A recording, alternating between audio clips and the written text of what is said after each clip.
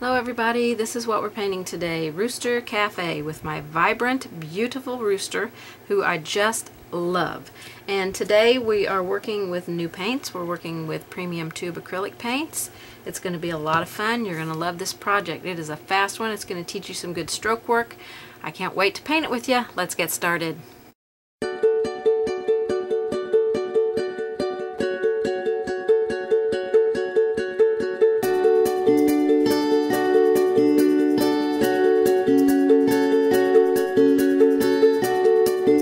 So I'm going to show you how to do the background for this project two ways. I'm going to show you how to paint it if you just want to apply paint and go, and I'm going to show you how to decoupage paper on it. So my multi-purpose sealer is completely dry, and I have lightly sanded it with a very super fine sanding pad. You can use a brown paper sack, will do the same thing.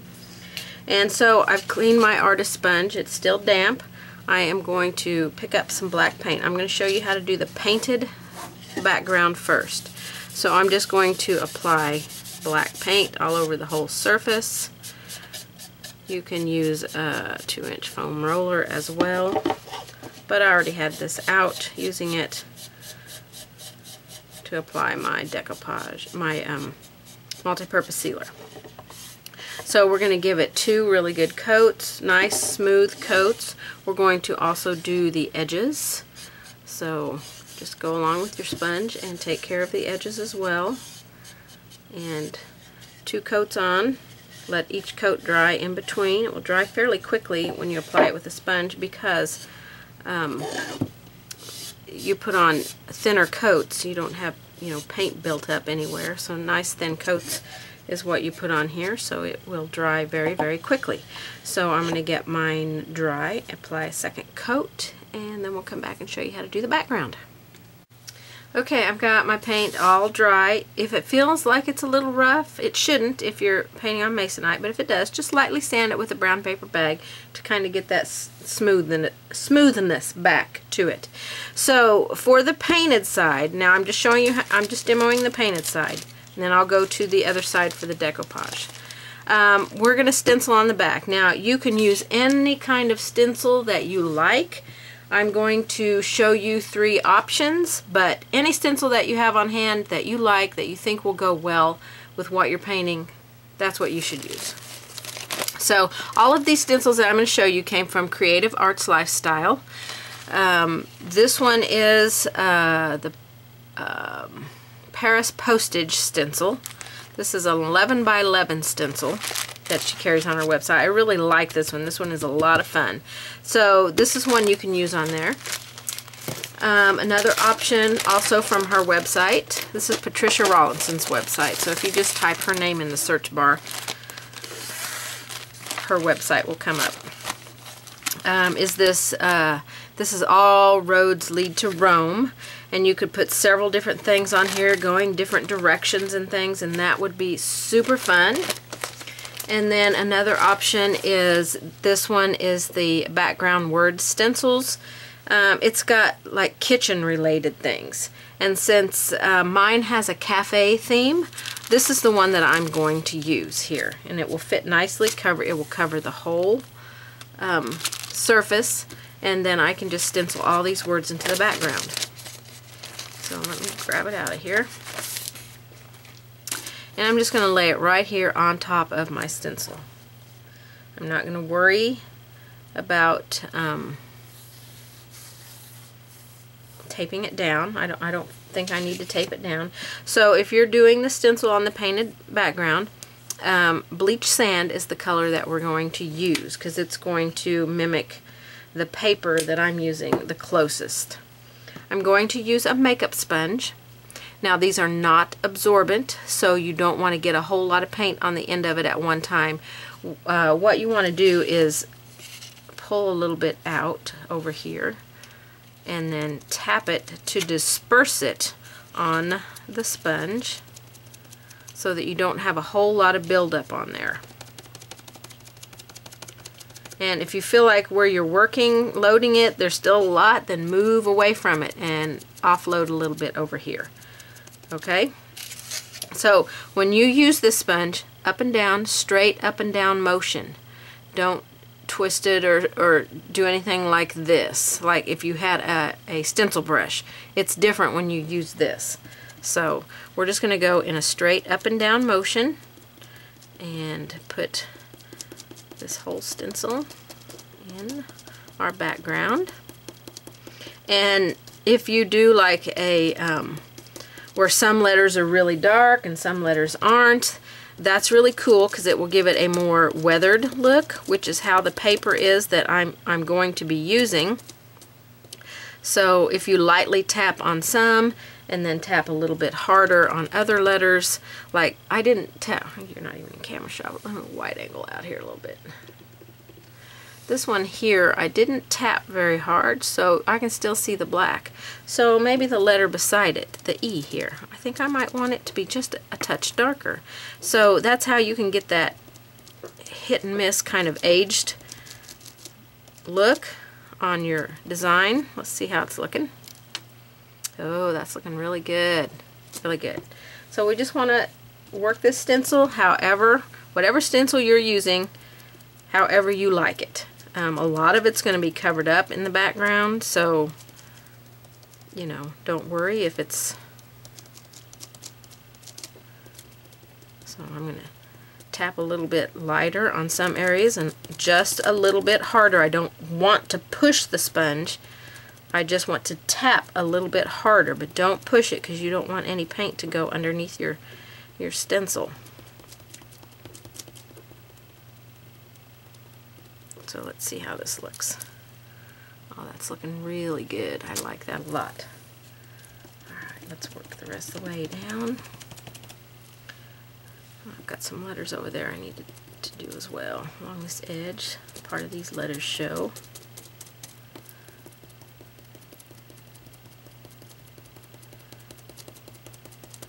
Straight up and down.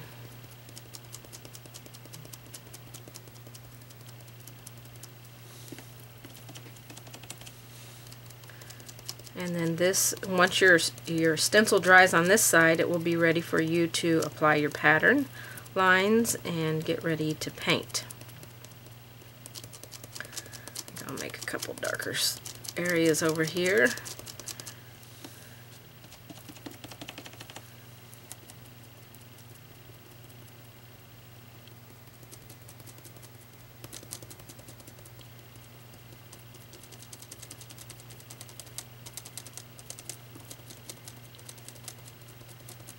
This should be a very easy process. If you are getting a lot of paint on the top of your stencil, then you've got too much on your sponge. So just really concentrate on how you're loading your sponge.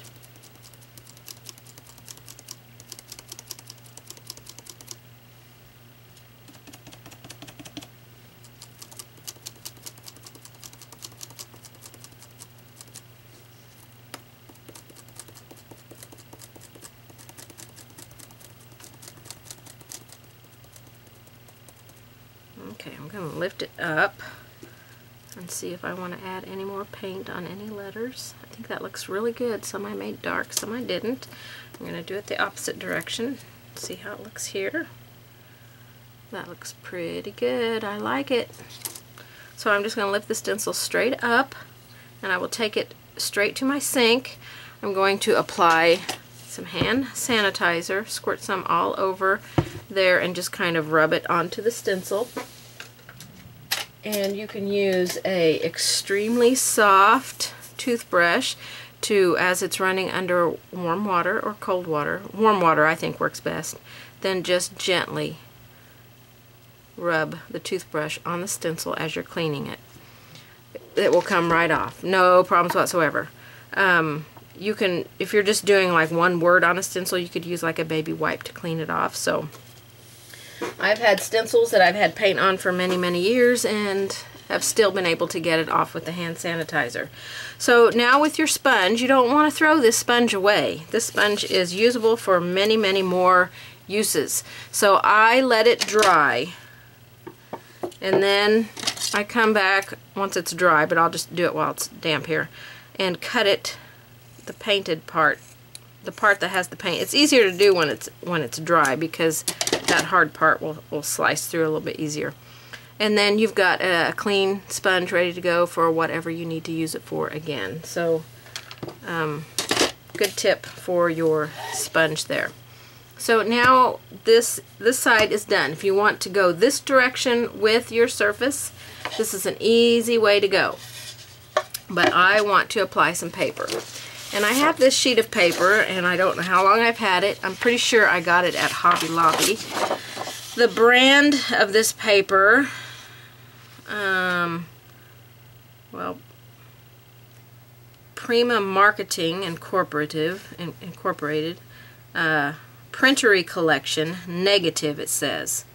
Pretty sure I got it at Hobby Lobby. I'll zoom in a little bit so you can see what it says down here. And go across, and there is the code number for it if you want to search for it by the code number or contact the company. It's primamarketinginc.com. I put a line through it so you can't really read it. So if you want to try and contact them to get this exact piece of paper, because I don't know how long I've had it, but I know I did get it at Hobby Lobby. So I don't think I've had this one a super long time. They may still have it there. Scrapbooking paper rotates out quite frequently. So one paper you might see there one week and you go back the next week and it's gone because they've rotated it out and brought in a new paper. So all I did was put my board on here and I traced around it. This had a little bit of aged edge on the bottom, which I kind of like, but I wasn't sure this white line that I wanted on there. So I brought my line up a little bit. So when I laid this on here, I brought it up a little bit so I could cut that white edge off, and then just lined it up over there and pencil marked around it. So I'm going to go off camera and get this cut out, and we'll come back and show you how to adhere it on here. Okay, I've got it all cut out. I'm ready to adhere it to my board. So this is the product that I like to use, the Decoupage Medium from DecoArt. Okay, this is specifically for paper, and then this is for most anything else.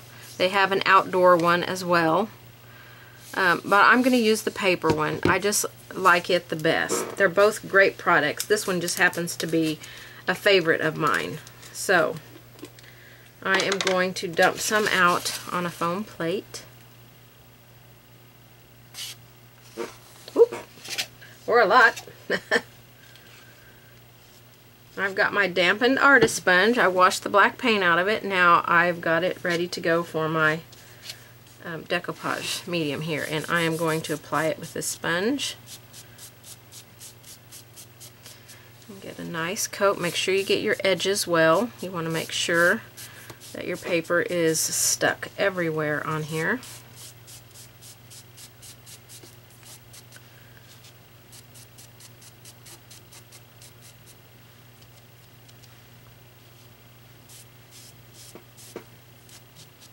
I want to make sure I really got my edges.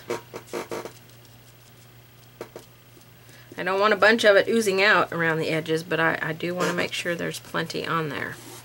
Okay, I'm going to flip this paper over and apply some of this on the back of this. Now you could just take it straight to your project and put it right on there, your surface. I'm going to put some on the back. This might help keep it from buckling a little bit, I hope. Because papers can tend to do that. Okay, and I'm just going to line up in the corner here. And the corner here. Now, because I have glue on both parts of this, it is going to stick fast. So I'm not going to have a whole lot of maneuvering time. So maybe I'll do this edge. It's okay if it goes past on the top or the bottom a little bit. We can trim that off.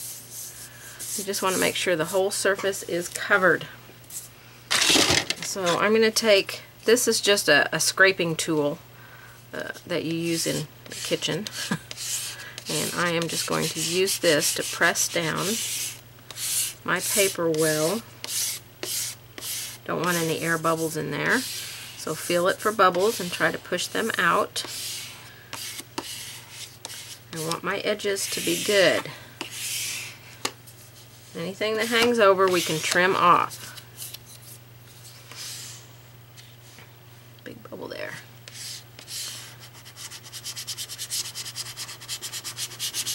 You can use a brayer if you have a brayer, a braying tool. If you do scrapbooking and have a braying tool, you just need something that you can rub the paper down with without it gouging the paper and possibly tearing it. You can take your hand over it and you can feel for bubbles. And this feels pretty good. Got one right there. Push that out. Okay, so now we're going to let this dry completely.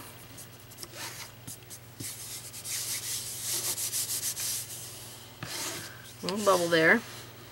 And then we're going to come back and trim the edges off. Let's see. Let's see if I have to seal the paper first. I can go ahead and put a coat on the top of this since I've got all my bubbles out. If after it dries you have a bubble, just take a little pin and poke a hole in that bubble and lightly dampen your finger and you can push it out. I want to find my holes up here for hanging it. Where are they? There's one. So I'm just going to take a toothpick, push that toothpick in there and kind of rotate it around that circle. And then the other one over here.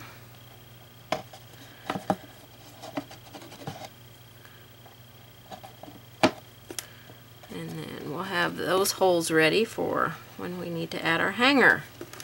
And it will glue right down to where it needs to be. I'm going to put a quick coat on the top and smooth it out and let it dry. You can choose not to put a coat on here if you don't want to. It's up to you. I have done lots of projects in the past where I did not put this on the top. Okay, so that looks pretty good. I'm going to let that get dry. I'm going to smooth that out a little bit. I'm using the opposite side of my sponge here. Smooth that out just a little bit. It was a little bit thicker up there than what I wanted. I don't want it pooling on here. Okay, so now this is going to get dry and then I can get my pattern. Well, before I put my pattern on, I'll come back and show you how to trim the edges up. Okay, I do want to give you another tip here. If you pushed glue out along the edges, you want to take a damp brush and remove that glue because it will make it harder to remove any paper that's along the edge there.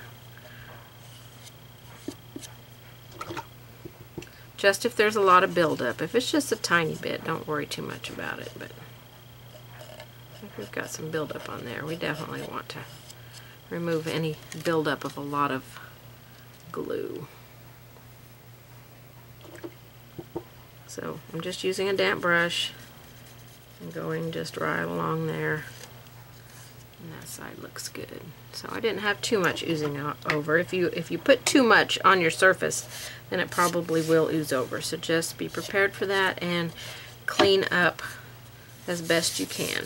Okay, now I'm going to let it get dry. The top is already dry. I've got to let the paper get dry enough to it that it's adhered to it before I start sanding off the edges.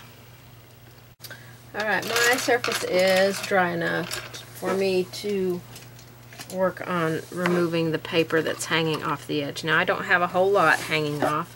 I've got some here at the top, just a tiny bit on this edge, and then at the bottom. This side is good.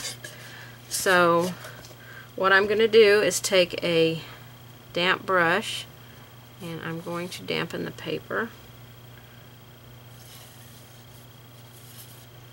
I'm going to dampen it on both edges.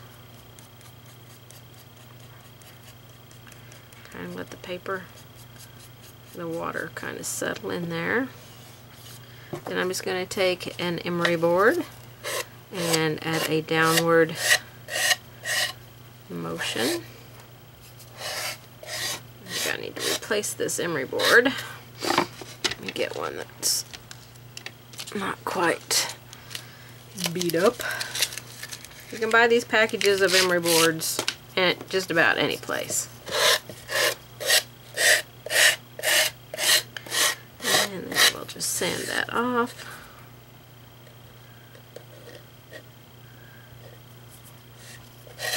The glue still feels a little bit tacky there on that edge.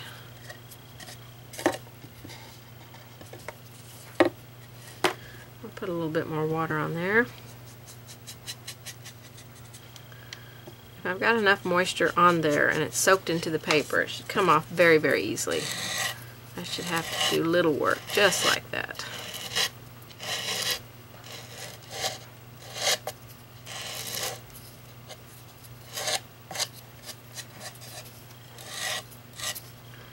That's glue. And that's a little bit of paper that's stuck there. And then just kind of buff it out very easily. You don't want to scrub very hard. You'll tear your paper and you'll remove the paint that you worked so hard to put on the edges. So we're just removing the little bit that hangs over. It's a very easy, simple process. Okay, I'm going to finish up the other ones. We're going to come back and get our pattern on here. Okay, my paper's all dry. I did go ahead and transfer some of my lines on here, but it might not matter in a moment because I'm going to add some aging onto this paper now. I really like the way that it looks here, but I want it to be a little bit more into the background. So I'm going to apply some of this Vintage Effects wash. This is white over my paper. So I've just got a large brush here. And I'm just going to, maybe not quite that much, so I'll get a little bit of water in my brush. I'm just going to brush this over. Now, if you don't have this Vintage Effects wash, I really, really like it. But if you don't have it, then you can get some white with some glazing medium. If you don't want to do this on yours, you do not have to do it. So I'm going to apply a nice coat on here, and then I'm going to wipe it back just a little bit with a paper towel. Kind of a hit and miss thing. I don't want to take it all off. I just want to take it down just a little bit.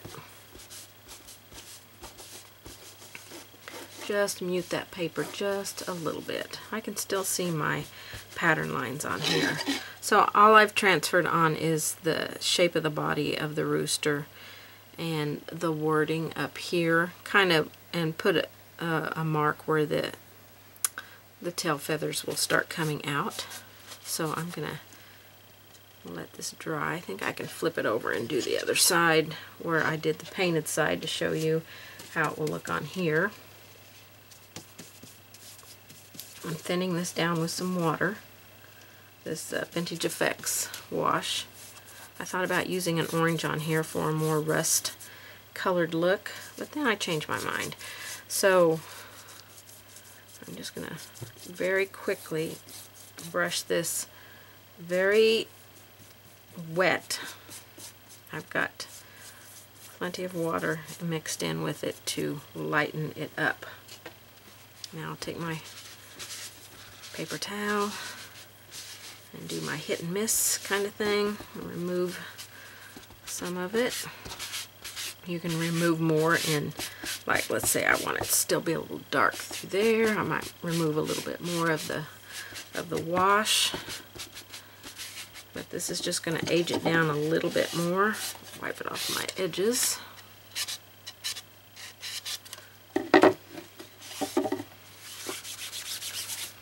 So it's just going to take it down a little bit more. Get my fingerprint off of there.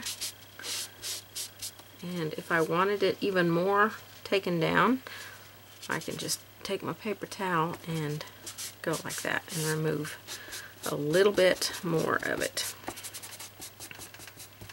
Just to kind of give it an aged look back in there. And that's going to make it a little bit more fun. Again, with this one, I've transferred my lines on here. Okay. It's a very easy step there, putting the vintage wash on there. So now to get our, I'm going to let this dry, and then we're going to have to undercoat everything because we're painting on top of black. And a lot of times some of the paints that I choose are not opaque enough to cover up that black. So we're going to undercoat our elements with some bleach sand, or you can use buttermilk or light buttermilk.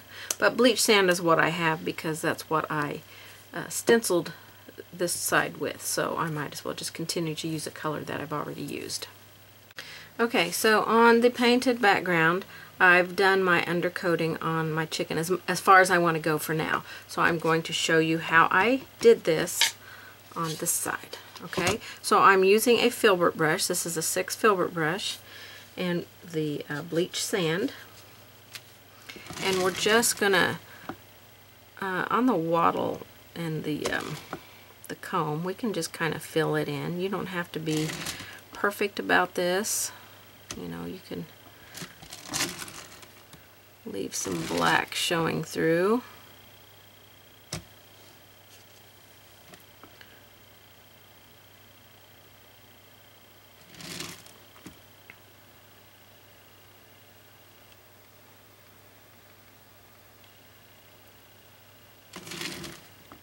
I'll try and want to get a little bit more coverage than what I just put on there. I've got a little bit of water in my brush, so it kind of thinned my paint down. Now you can go to a small round brush here if you want. And I'm going to paint the eye in, but it's not going to matter too much right now because we'll come back in and put that in. So I'm painting each section in on its own.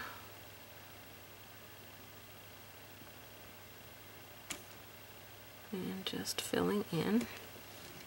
Now as we start here on the feather areas, I'm going to just do loose pulling strokes. I am on the very chisel edge of the brush, and I'm going to just pull some strokes. We can begin shaping the back here.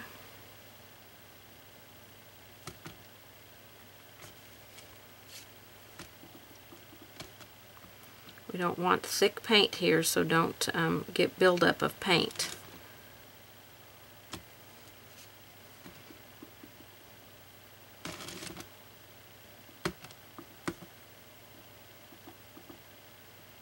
Okay, so that gets that area kind of defined. I'm going to kind of flip it around here, and I'm going to start down here on the breast area and just do some choppy little strokes through here.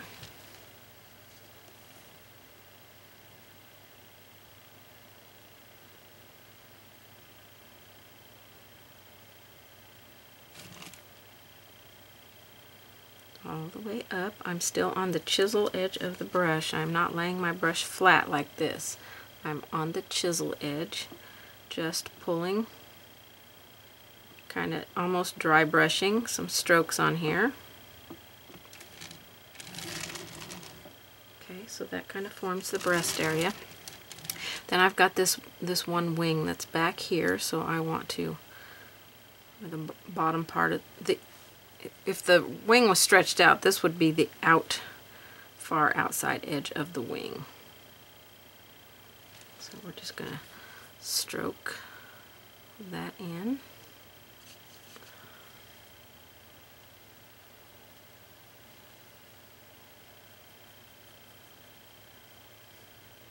To about there. And then this is the upper part of the wing here. And I am going to do some much bigger strokes here and kind of shape that.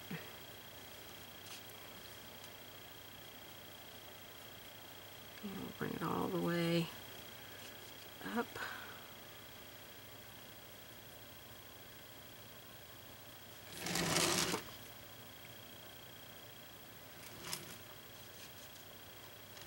When we paint this in here, we'll probably paint it in last so that it will lay over the wings. And then down here on the legs, we're just going to tap in. And again, you can go to a smaller brush if you prefer.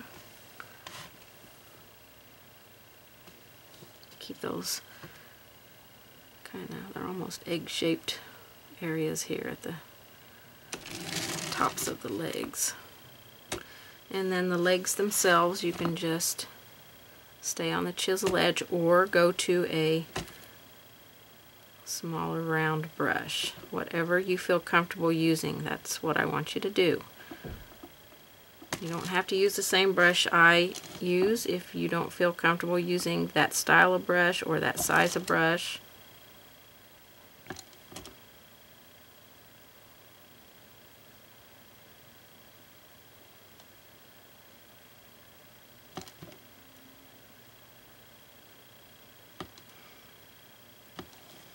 Don't want to forget its little claw here, and it's got on there, talon, whatever it is.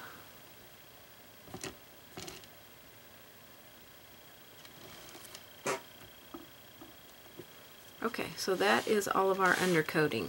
Okay, we can go up and do the letters, the fat parts of the letters as well. Maybe the whole letter. We better hold off on the letters because I'm not sure what I'm going to do there. And then all of our tail feathers and our saddle feathers that come over this way we'll do after we get all of this part painted in. We'll have to undercoat them with this as well, but we'll do that after we get all of this painted in. So that's your undercoating right there for your bird. Now we're going to get ready to add some color to it. Okay, so I did decide that I'm going to need to undercoat my letters because the color that I want to put on the letters is a little bit more of a transparent color. So we are just going to lightly go over these with the buttermilk. If you have a stencil that you really like, one that says Rooster and maybe one that has the word cafe on it, like this one has the word cafe, has it there. I can't remember if it had it anywhere else. Let me take a look. It has cafe down here. It's pretty big though. You could stencil the words Rooster and cafe on here.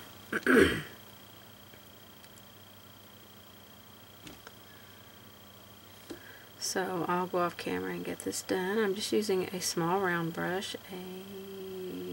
Let's see, this is a 1 round. I'm staying up on the very tip.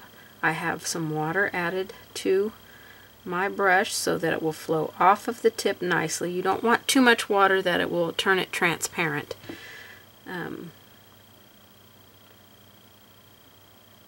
But you need it to be a little bit thinner. That way you can stay up on the tip and the paint will just come right off. You won't have to push on your brush. That's when you struggle with lettering, is when you start pushing on the brush trying to get the paint where you want it to go, and the brush is not very cooperative when you do it that way.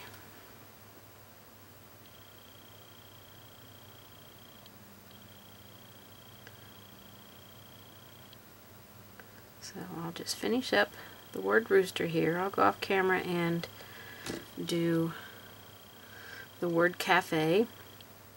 And then I think I'm going to come back. I'm going to go ahead and put the tail feathers and the saddle feathers undercoating on, because we can always paint right over the undercoating and then come back and put our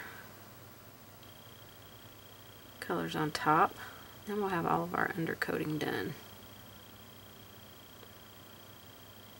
You don't want thick paint here when you're doing your undercoating. You want some nice smooth paint. That's why having a little bit of water in it, staying up on your tip.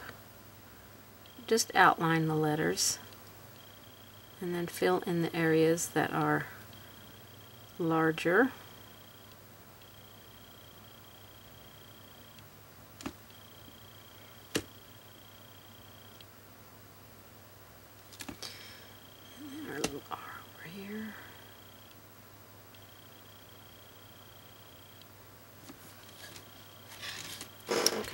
I'll go off camera and finish this. So let me show you about the tail feathers and the ones that come over here, the saddle feathers. So we're still using our filbert brush. So far we've only used 2 brushes, and we probably won't use much more than these 2 brushes, maybe an additional 1 or 2. So this will be a minimal brush project, which is always nice. The water off my ferrule. So I'm going to go ahead and pull some feathers this way for the saddle feathers.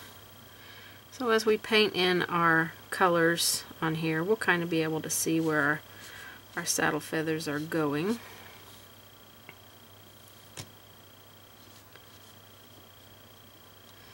And then your tail feathers, you can be as creative with your tail feathers here as you like. You can just do, let me grab a piece of paper here to paint on.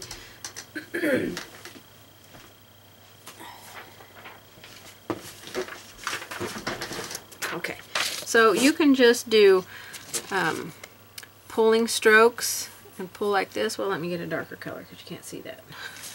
You can do pulling strokes like this up on the chisel edge and pull your feathers out like this.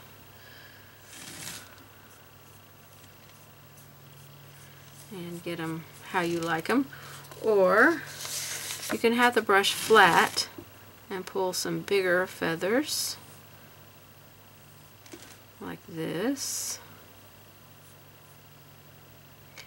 And create some thicker feathers, and you can go in here in between these and fill in some of these filler feathers.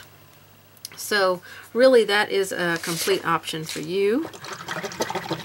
I think I was going to just do the stroke ones because they're very easy, but I think I'm going to do the ones where my brush is a little more flat. So I'm going to be pulling right here, which would be about where the butt of this rooster would be. So I have my brush flat here, and I'm pulling a feather up, and I'm turning my brush onto its chisel edge and then just coming over onto the chisel.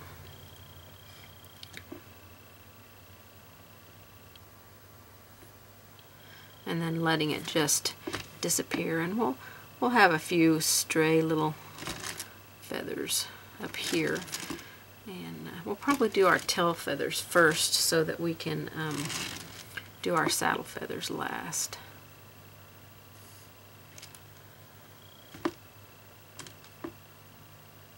So just go in here and pull some feathers.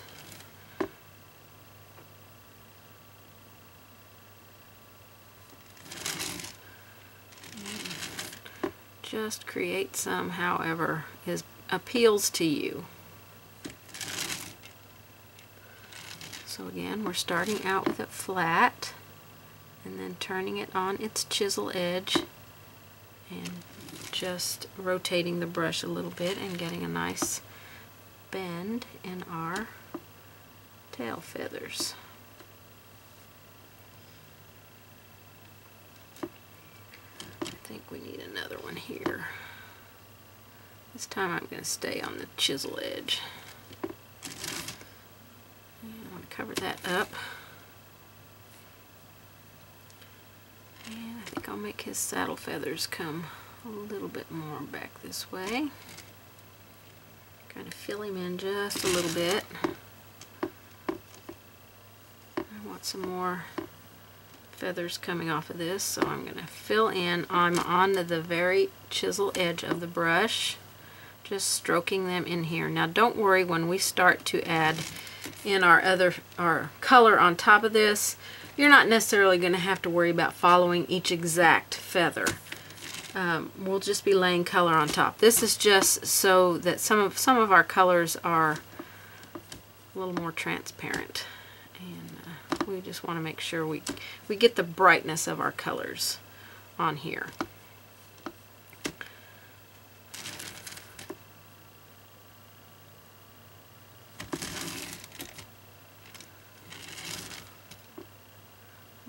Bring this one back, maybe. I don't really like that, so.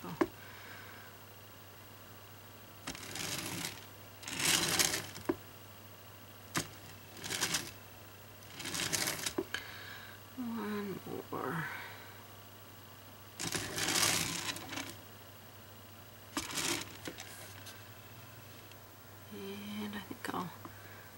to stroke in some here. This is on the chisel edge.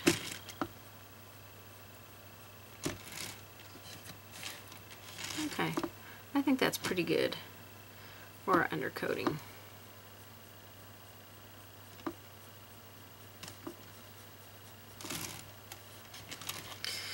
Okay, now when you do your undercoating, I do want you to do these choppy little strokes. I don't want you to just come in here and brush it in nice and smooth and fill it in. I want you to stay choppy with your strokes so that we can kind of retain some of that texture underneath, and it kind of helps guide us as we put our top colors on to know where we want to go. So let me get my paints gathered up and we are going to get going on this guy. He is going to be bright and vibrant and gorgeous. You are just going to fall in love with this little rooster. Okay, I decided to come back and show you how I was going to paint in Cafe because it is a more cursive font. It requires a little bit more effort than just outlining and filling in these block letters. Now I do have a video on my YouTube channel that shows how to do lettering, and this is just a pressure and release type of lettering. So let me get some different color paint here on my brush. So like this C here, like out here on this area, it's very thin and then it gets fatter here. So we'll start on the very tip of the brush coming, and then as it gets fatter we're going to give more pressure as we go down following that letter, and then it gets thinner, so we're going to come up on the chisel edge right there. Okay, this is pressure and release. I'm missing a line on my letter here.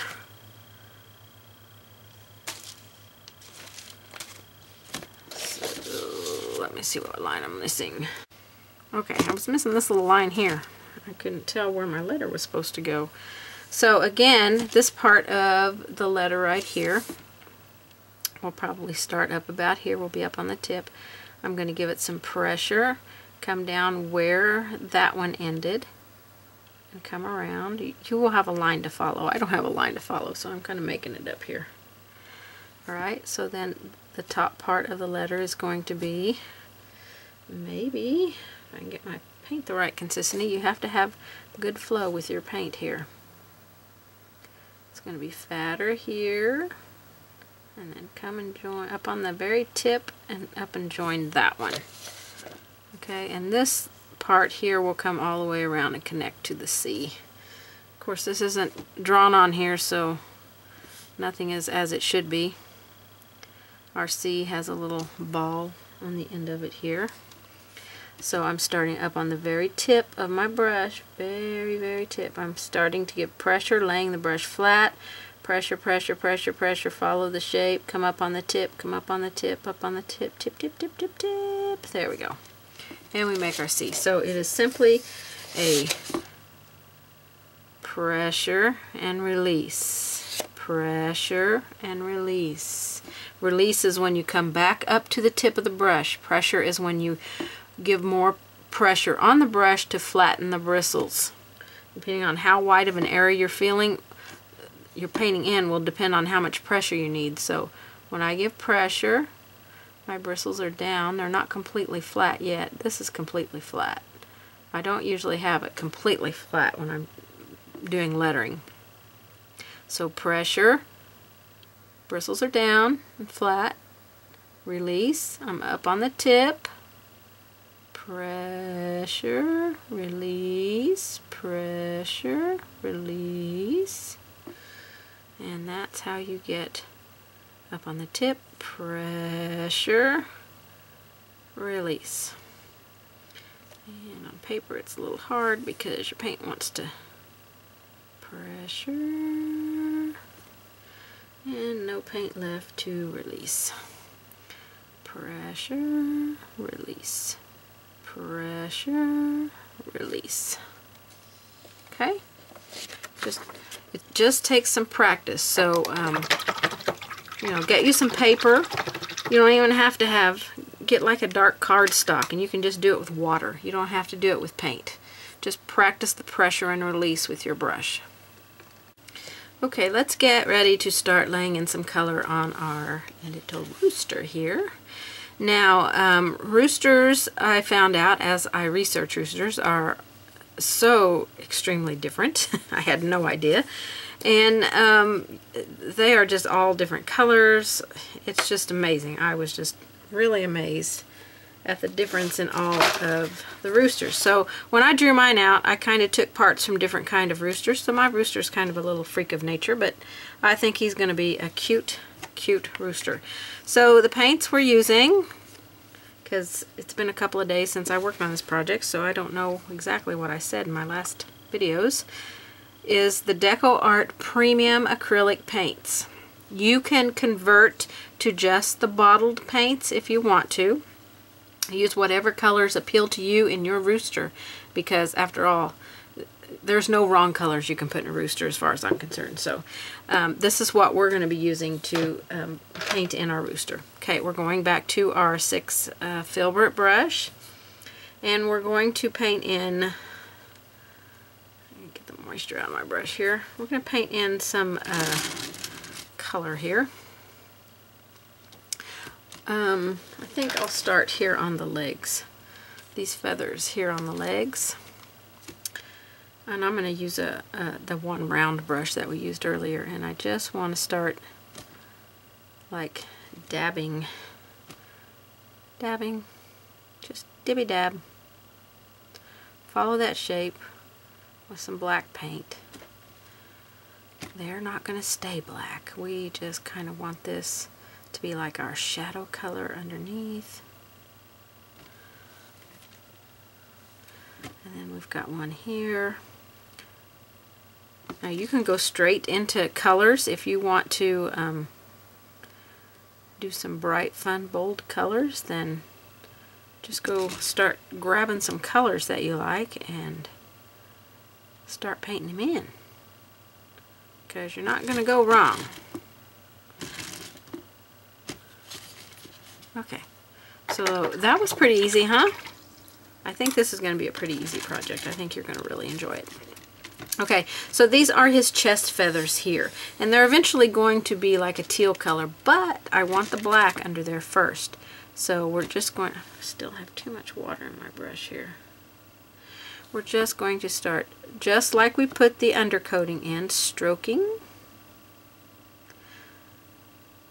And I know we painted our background black, and you're thinking, we painted it black, then we painted it bleach sand, now we're painting it black again. Well, yeah, we still needed the undercoating under here, because we don't want to have to, you know, work so hard at it and put a bazillion layers of black paint to get it where we need it to be, because if you're using the regular acrylic paints, you probably don't have to undercoat the black areas. The red areas you definitely need to undercoat. So just keep stroking those feathers all the way up here. I'm going to go up into that just a little bit, because I'll probably bring that down longer. Okay, we're also going to paint the tail feathers in with this black. So just follow your shapes as best you can.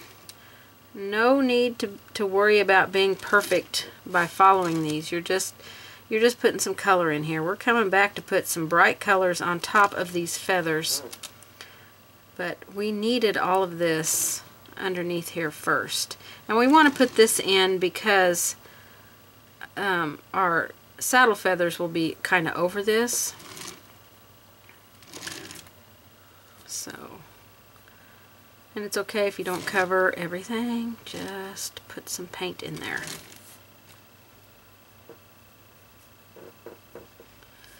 We will define these as we add color on top, so you don't have to get too worried about it. Okay, I think that's probably good enough right there for our black feathers. Well, I might put a little bit more down here. It looks like it needs to have a little bit going on here. Okay, so still pretty easy, I think.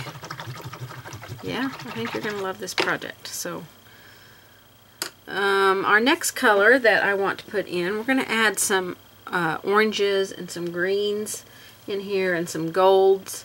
So I am going to put out on my palette Pyro Red, Vermilion Hue, Cadmium Yellow or Cadmium Orange Hue. I'm also going to put out some Yellow Oxide and some Cadmium Yellow Hue. So these are the colors we're going to use for up in here and on this wing. And this wing I haven't decided yet. I'm going to have to paint it first. I think I'm going to use the color, that same color on here. I think we'll make this one more of the yellow and this area more red and this area more yellow. So that's my thought process on it. How it turns out could be completely different. I also wanted to tell you, instead of opening these lids, because it squirts out way too much paint for me, just take the lid off. You have a little bit more control of how much paint you squirt out. I know I squirted so much out the other day, I just felt like I wasted a quarter of the tube. So just take the whole lid off and squirt some out, because it takes very little paint, you know, and if you need more, it's easy to go grab some more. So let me get these colors out on my palette here. The red we will also be using up here on the wattle, and I had no idea wattles could be so different. I thought all Rooster wattles look the same, but I did not grow up on a farm. Although I felt like I lived in the country. We didn't have a farm. So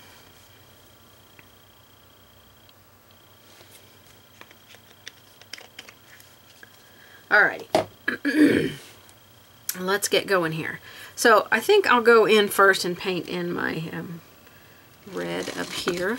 So this can just be kind of fill in the red, and you'll need a couple of coats. This red is a little bit on the transparent side, but it is such a bright, pretty red. I just love it. So just follow your pattern, your undercoating that you painted there. And not sure if that black's dry, so I don't want to lay my arm in it.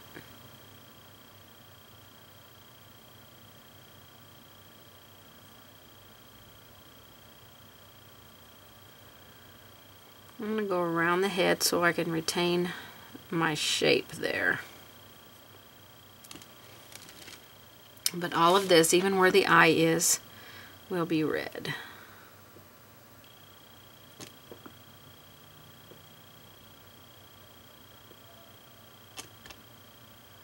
Not the beak. We don't want to paint the beak in. Oop. Just about lost it there.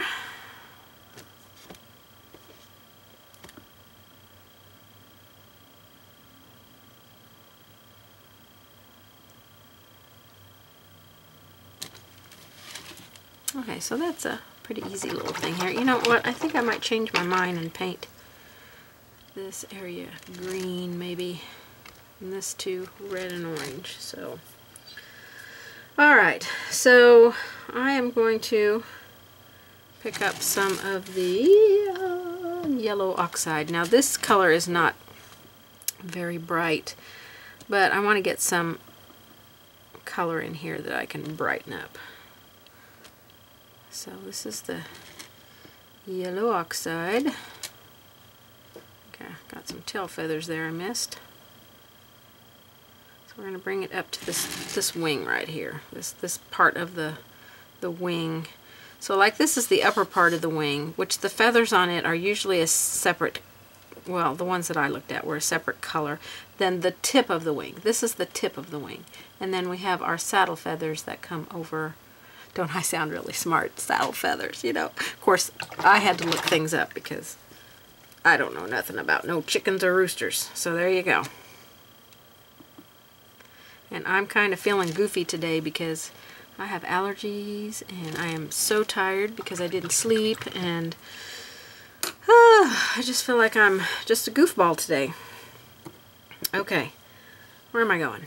Alright, let's add some oranges in here. Pick up whatever color you want. I just want you to pick and choose any colors that you want to put in your rooster and be creative with him. Okay, I'm getting way ahead of myself here. Told you I was a little loopy. Okay, so I do want to finish out some of the black before we move on because it's under everything else. So I've got cobalt teal hue and cerulean blue.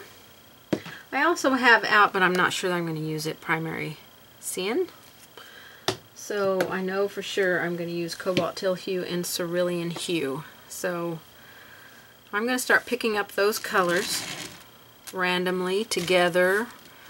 Let me do my little legs down here and put some color on top of them.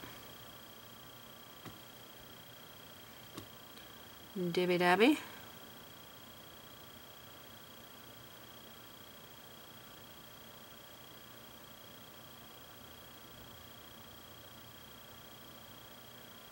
I've just picked up both of those colors and just dib dab dib dab.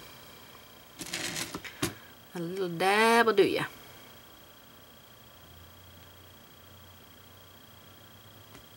And you do not have to cover up all of your black. It's best if you don't. If you leave some of that poking through in some random areas. Okay, so now let's go over to our chest feathers. And again, I'm just kind of picking up some random colors here. I really like that cobalt teal hue. It's a beautiful color. I let my feathers start getting a little bit longer through here. Not so short and choppy. Even though we made the black under there choppy, we don't have to make our top layer of feathers choppy. I think I'll get a little bit of white out. Titanium white. And I'm going to add a little bit of white to this cobalt teal hue here. And I'm just going to, a little bit on my brush, very, very little. And maybe just a tad too much, so I'll wipe it off. And we'll lighten up as we come up here. A little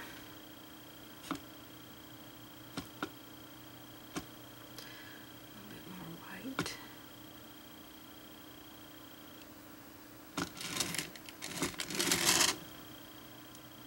Oh, he's looking mighty fine. Mighty fine. Now we're going to go over here to our tail feathers and do the same thing with those two blues. I'm just going to pick up a little bit of both in my brush.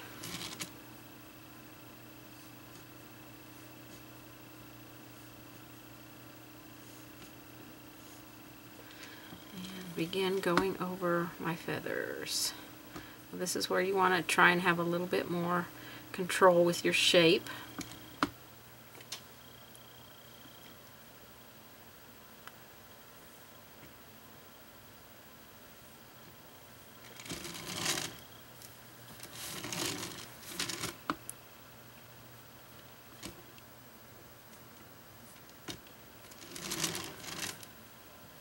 How fun is this? And this paint is just so much. It's so smooth. It's just a pleasure to paint with. Alright, I'm going to start adding a little bit of white on here. Maybe not so much down in there.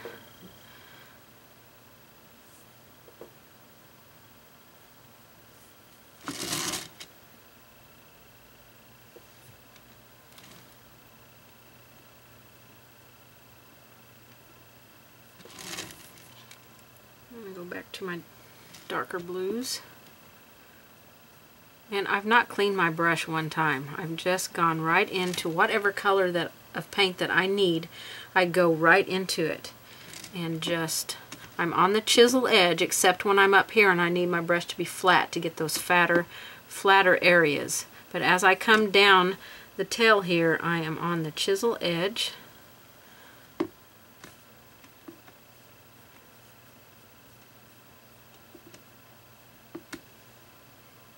have to come back and stroke in those yellows. See, I shouldn't have put them in yet. Alright, back to my white. I want some more white in here.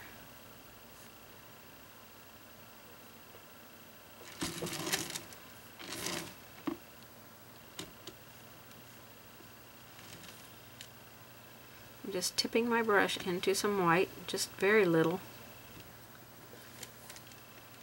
And I think I will come back and add maybe just a stroke or two of black back in here. See if I'm even going to like that. I might not like it after I put it in here.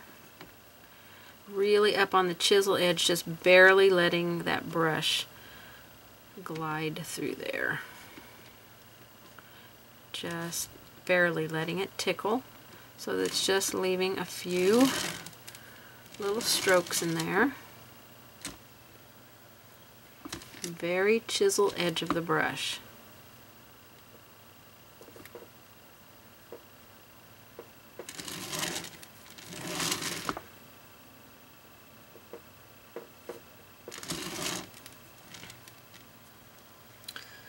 Okay, I need to come out here with a little bit.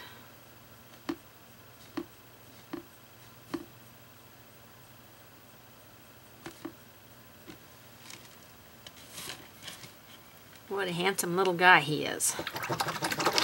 Alright, I am going to clean my brush and go get some just white. Make sure you get all the moisture out of your brush. Up on the chisel edge.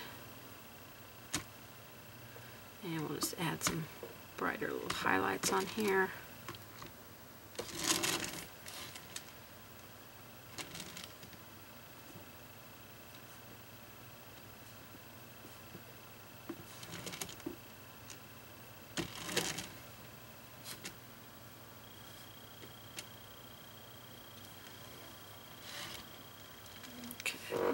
Over here. Alright, I'm going to come back in and now and restroke that yellow. Because I want a little bit of that yellow to be on top there. It might not show up on top of that blue.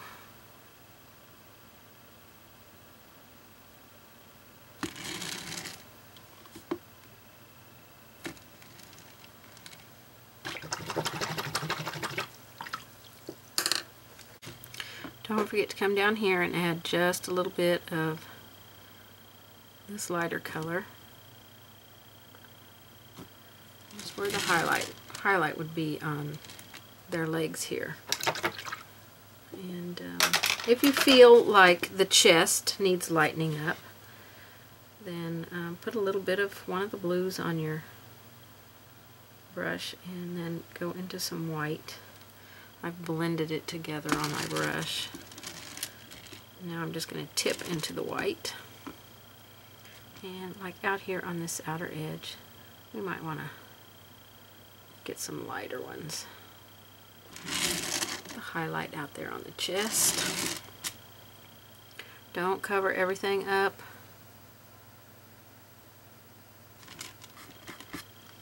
I don't want to cover the leg. That leg comes up there, the chest. It's right there. So we can kind of brighten that up. A little bit of brightness is always good. I think I will add a few strokes of just white. Right there. I think that makes a huge difference.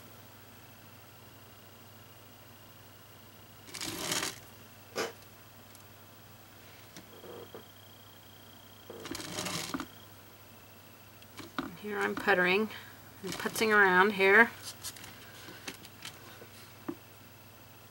There's going to be some of these that are going to be getting the light here, so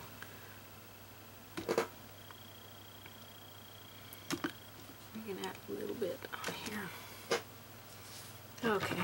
that improved his look quite a bit. All right, let's get ready to work on the wings. The wing, only one wing. Okay, let's zoom in here. While we have this color out, I'm going to take a small round brush and go ahead and paint the beak in with that yellow ochre.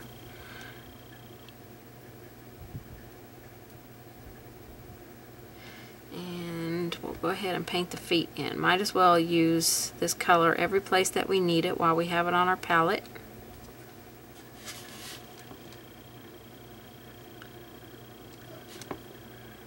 And I think that's what color I plan on painting the feet here.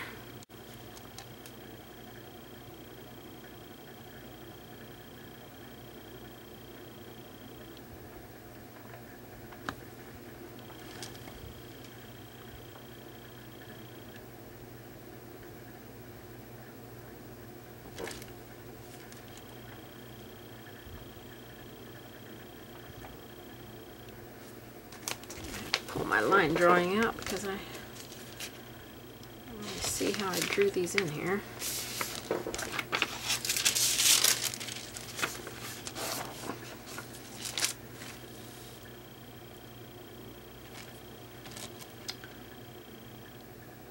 Okay. I have this little claw back here.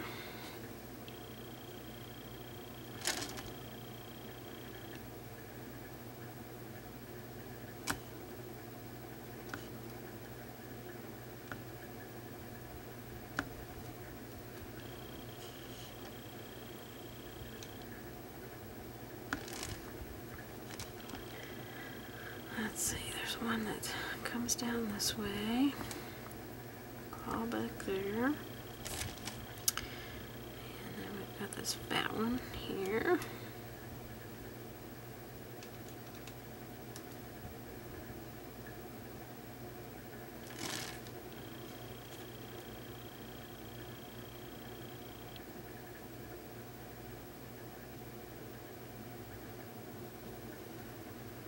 Alright, that looks pretty good.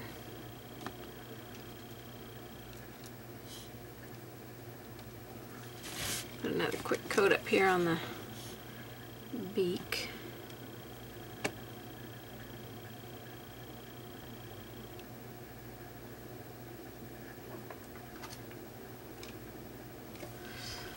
Okay, that looks pretty good. Okay, so we've got this color down here. And I'm going to switch to my 4 filbert, and I'm going to load my brush with a little bit of that color, which is the yellow oxide, and then I'm just going to wipe it on my paper towel to remove most of it. I want a dirty brush into my next color, and I'm going to go into some orange, see if I'm going to like this. I'm not sure I'm going to like it, so we are going to give it a shot here and begin pulling some of this color. This color might be just a little bit too transparent for me.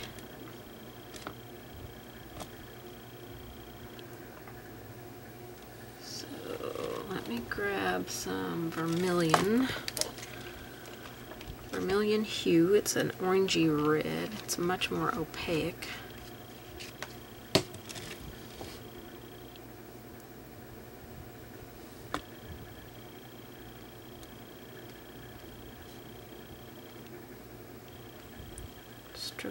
Stroke some of those in there. I'm going to go back into my yellow, just dirty brush right into it.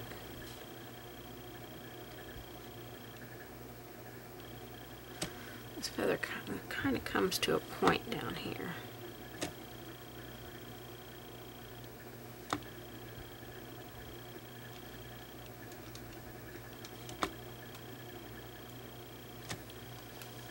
Alright, we're going to have to get some other colors in here to reshape some of that. Alright, so I picked up some cad yellow hue now. I'm going to put it on top of that orange.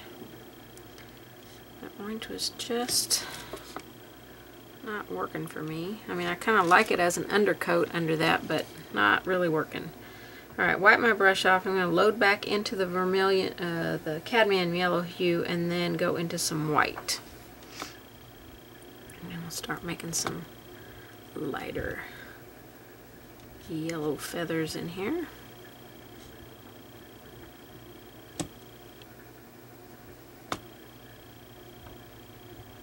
And then we're going to go into more white. And these will be pretty light up through here.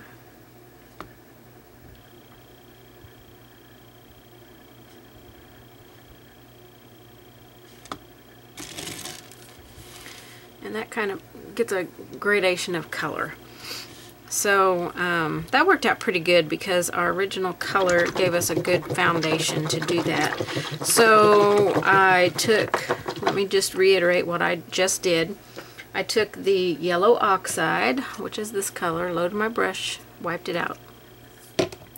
Then I started to go into this color but did not like it. This is the cadmium orange hue. Didn't like it, so I wiped my brush off. I never washed my brush.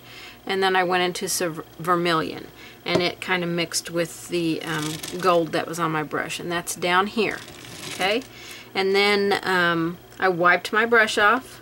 I went into, what did I go? I went back into this and added this to it, and did a little bit through here. And then I went just into this and added white. I added this white to it because this white was not quite working. So I added just white. So whatever white that you have, just add a little bit to your cadmium yellow hue, and you'll get a little lighter color. And then wipe your brush off and pick up a little bit more white and blend it on your brush and get that final little layer there. And that's going to give us a nice, beautiful layer. And I think we're going to use these same colors up here in the neck area. So we are going to base it in with that yellow oxide. And we're going to start up here. So let's just stroke some of this yellow oxide in here over our undercoating. I have to come back in and repaint the red on the wattle there. Alright, we'll go right there over that blue. And bring it down.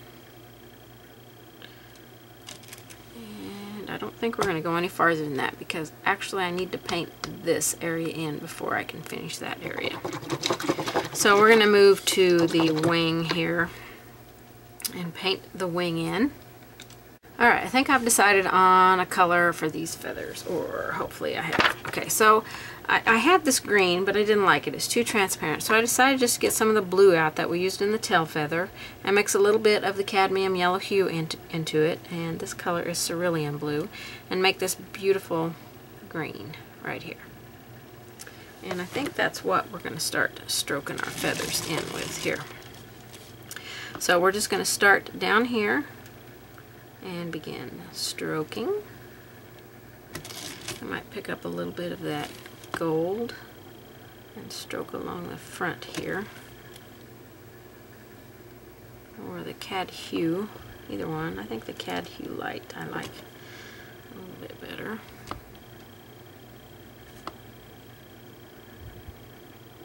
And then back into our green.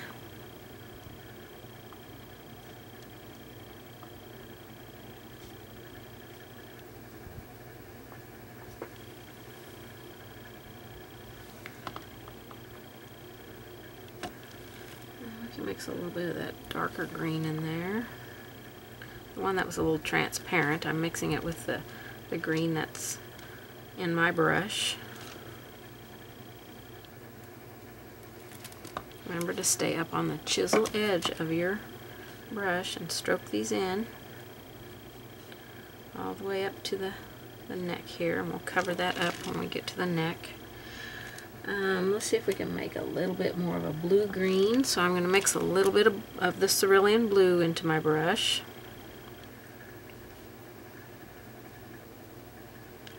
And work that color up. more blue. Make almost a teal color here. And we'll just keep working our way up. Now we're not going to see a lot of these feathers right here, so we could actually probably stop about here.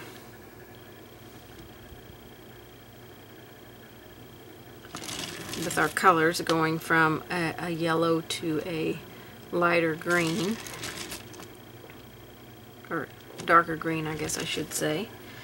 I'm going to wipe my brush off. I'm going to go into that cadmium yellow, and I want to stroke some of this in a little bit everywhere.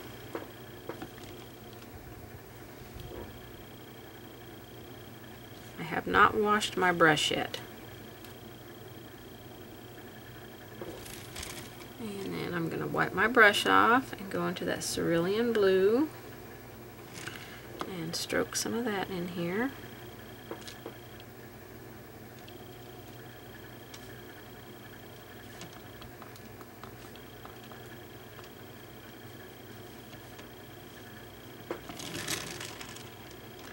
We've got some real pretty colors going on in that feather, in those feathers. So we're going to leave that right where it's at because our saddle feathers are going to come over that, and so we'll end up not seeing a lot of, I mean, there's no point in putting paint there that we're just going to go in and cover up. So I think I will put a little bit, I'm going to wash my brush and just dab in a little bit of yellow ochre just in case our saddle feathers don't cover up like I would like.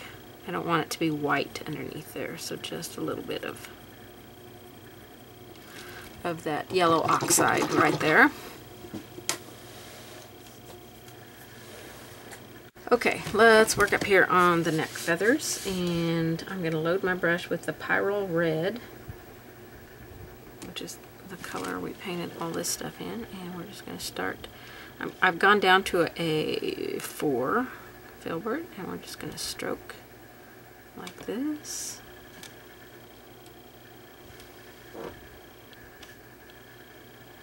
Okay, I'm going to wipe my brush off and go into some of the vermilion and begin some strokes of this.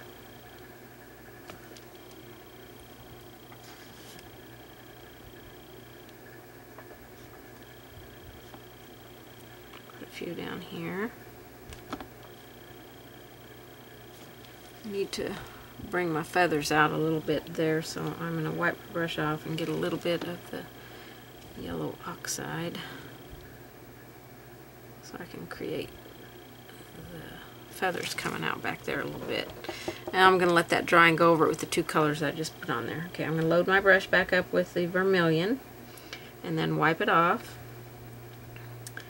I'm going to try some of this orange, cadmium orange hue. It might be too light. Put some of this in here. I still needed to bring that yellow oxide down more.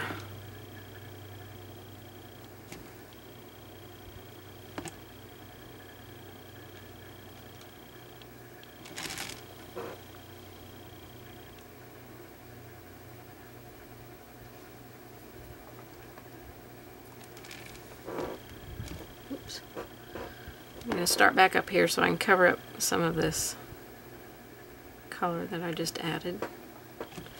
That was with the red. Wipe it off. Go into the vermilion. Alright, wipe that off. Go into the cadmium orange hue.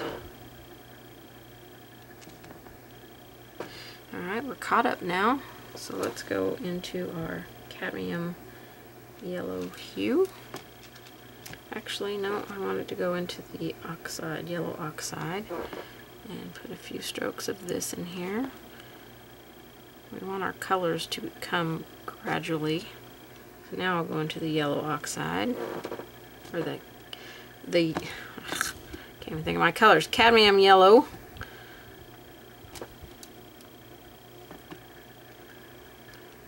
Work this down in here.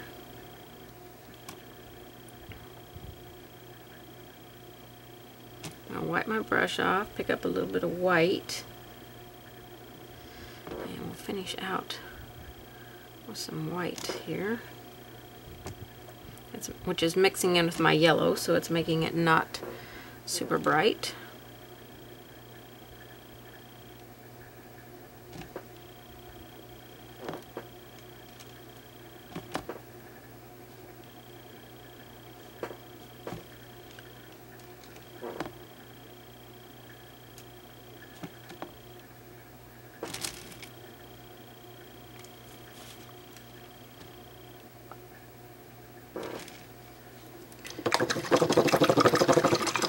Alright, I'm going to wipe my brush out. I'm going to pick up that vermilion, and I'm going to mix some white in with it to make a really bright orange color.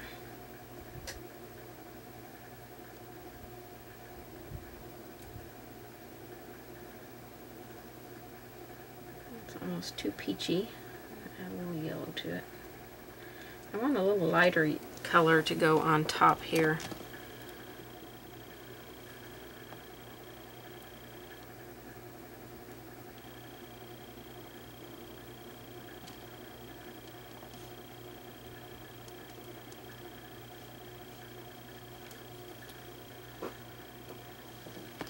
It's almost a peachy orange, so don't get it too peachy. But it's going to give us just a little bit of a color change there, I think. And you can always go back in, too much paint on my brush, and anywhere where you feel like you lost some of your color, like I feel like I lost some of that orange, that vermilion. I'm going to put some of that back in. Let's put some of that under here because I feel like it needs to be here.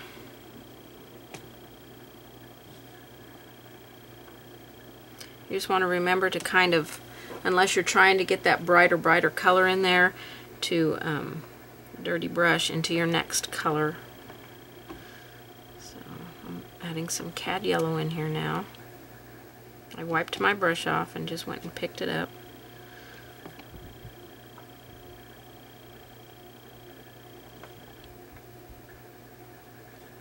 I might walk this up a little bit and give some highlights up in there. Yeah, I like that much better.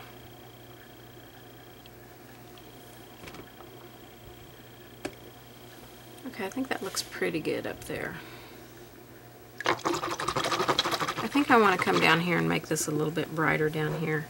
So I'm going to take that red, that Pyro Red, and the vermilion, mix it together on my brush, and come in here and stroke just a few of these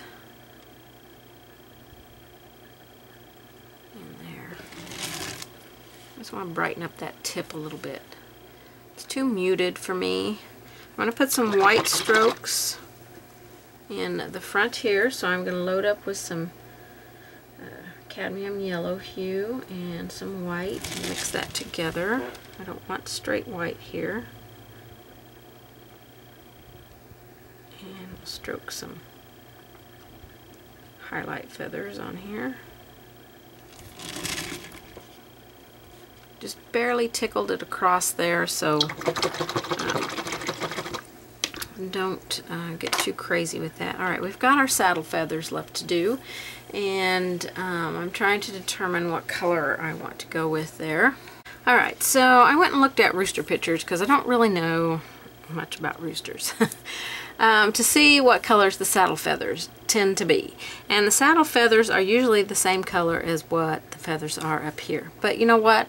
I'm creating this rooster and I'm making him all the colors that I want him to be. So we are going to first put some red in there, I think. We're going to start with red. So grab your 6 filbert, load it up with the Pyro Red,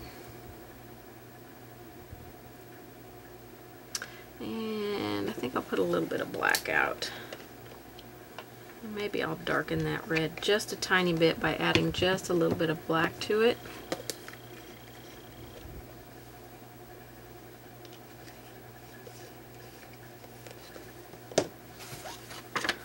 So I'm going to put some red over here and get a little bit of black. Make that a really rich red right there. And we're going to start stroking our feathers over. So really just let it flick. Let the brush just go. You're touching down here, and then as you're pulling this way, you're just barely skimming the surface.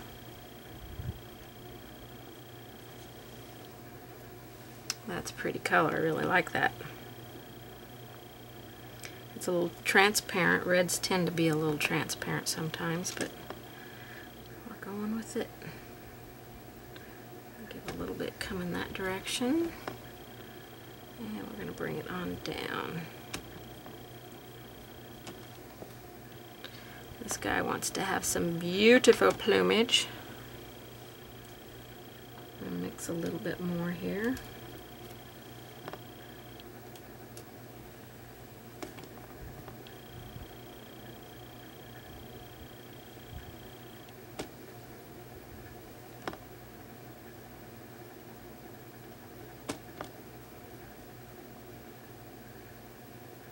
Alright, this is going to get our shape of where our feathers are going to go. So we just want to decide. We want to keep it a nice, even back there on the back, so don't let it get too wild and crazy. So I think that's pretty good. So I'm going to wipe my brush off and just go into the Pyrrole Red. And we're going to stroke this over.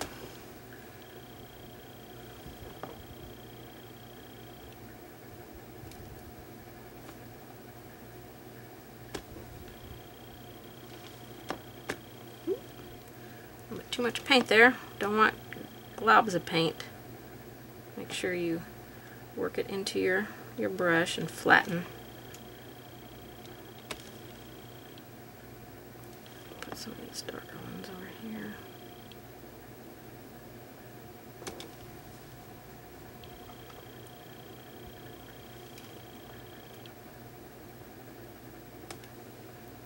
Still working with just that Pyrrole Red. Some brightness on here.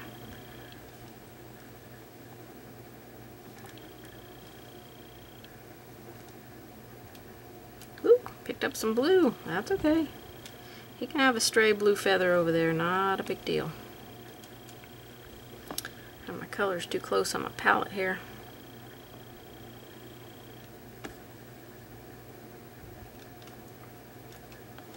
Alright, I'm going to wipe my brush off and go into the vermilion hue, which this is that orange color. And I'm going to start stroking this in, maybe. Might still have too much red in my brush. This might not show up too well.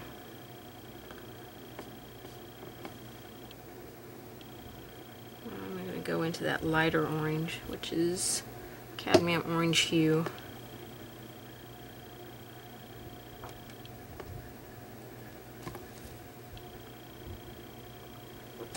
The vermilion didn't show up quite as well, so we'll just put some of this color on here.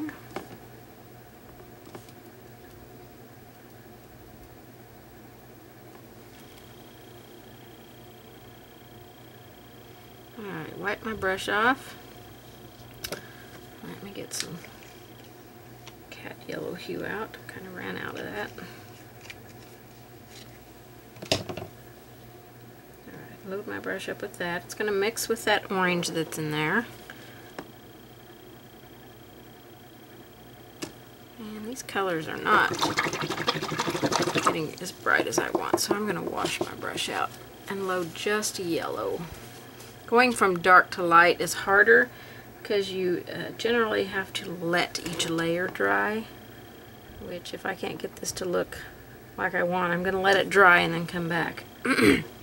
And add some of these other colors back in here, because I keep picking up the color that I don't want to pick up.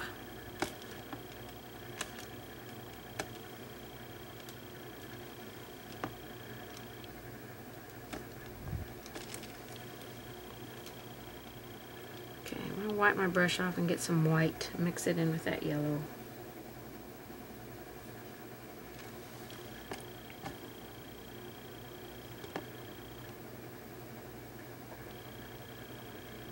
I just want a little bit of this in here.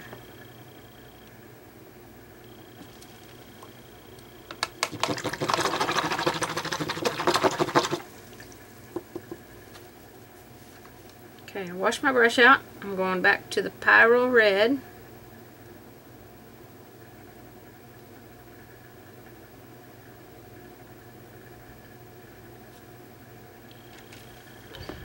we're going to finish with this color.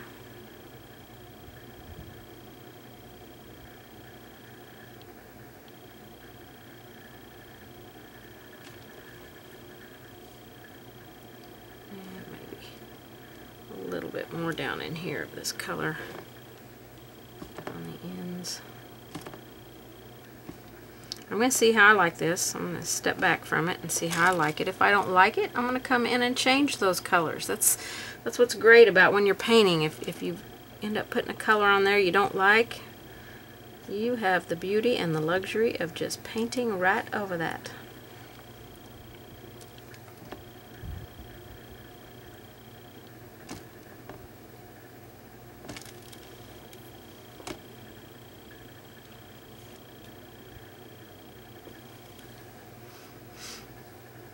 Okay, I think that looks really nice for his tail feathers. Gives him a nice shine right through the middle of them.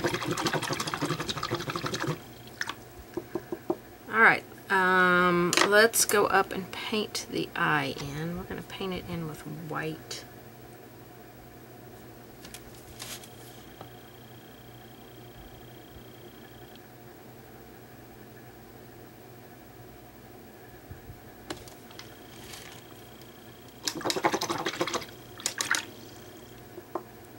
Okay, we gotta let that eye dry, and we're gonna come in and start doing some shading and detail stuff on here. Okay, we've got our eye in here, so I'm gonna take some of that Pyro Red and a little bit of white. I'm gonna lighten up the red just a little bit. Don't quite want to turn it pink, so if it starts turning pink, get a little bit more of the red and mix it in there. We're gonna outline the eye. You might want to go to a detail liner for this. So just outline the inside of the eye.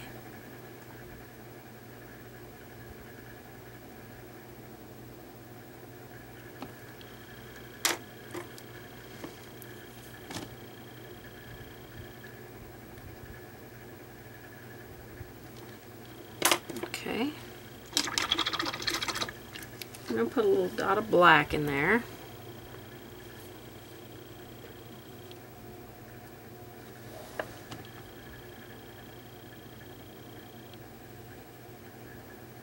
Still got some water in there. Wipe my brush out. Oh, I just put my brush through yellow. Okay, I don't want yellow. We're going to pick up a little bit of that red on the tip of the brush. Kind of wipe the brush off. We want just a tiny bit of paint. And we're going to kind of speckle in the eye.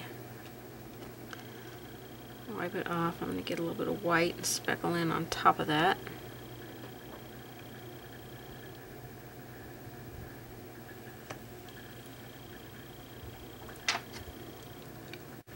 I'm going to do that again. A little bit of red. I want the red to show up a little bit more. A little bit of white. Wipe the brush off and go into some white. And just this way you might want a detail brush, because with a bigger brush you might accidentally get way too much in there. And let me see if I can zoom you in so you can really see what that eye looks like. Teeny tiny little dots in there. I'm going to redot the black in the eye. And that's just going to finish up the eye there. We'll come back and shade around it later. So now we're going to go to the comb and wattle. So I'm going to get me a 8 flat. And we're going to take that red, that Pyro Red, and a little bit of black. Darken up that black. We don't want it to be black black. We just want it a little bit of a darker red. We don't want it to be quite so bright. And we're going to shade here. Oh, it's really raining outside. My goodness. I'll go around the beak here. I might put just a tiny bit more black in it. I want it to be a little bit darker. Under here. Go around the beak.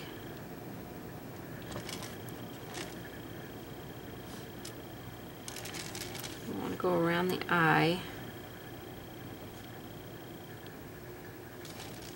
At least the back of the eye. We don't have to go, oops, we don't have to go around the whole thing, but we kind of want to see where that eye is.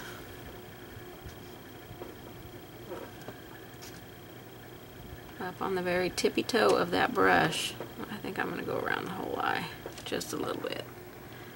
Kind of define it a little bit more.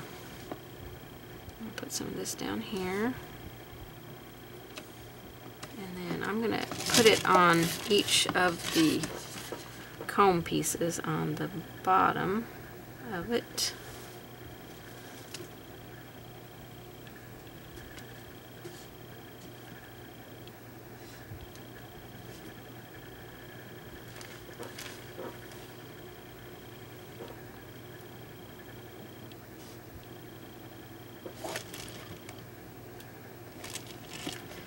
Say on the bottom or the left side. And we're going to put some shadow here.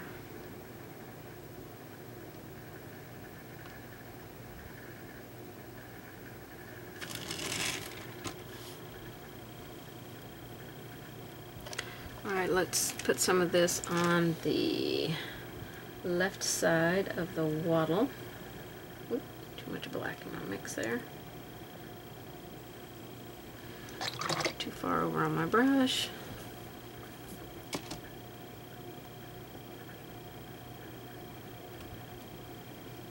Alright, we're going to go along this edge here. There's a little bit of this.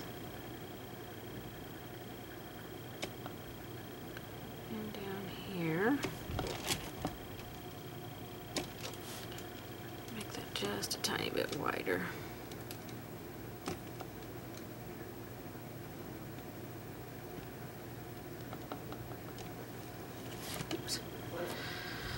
Weren't yelling loud enough. I couldn't tell you weren't on camera. Don't hate me. Alright, let's add some highlights on that. So we're going to take our orange, with Cad Orange Hue. We're going to start with that color. And we'll go on all the opposite sides that we just went on. I think I'm going to add a little bit of Cad Yellow Hue into that and lighten it up. I want a little bit brighter orange. Too much paint on the tip of my brush.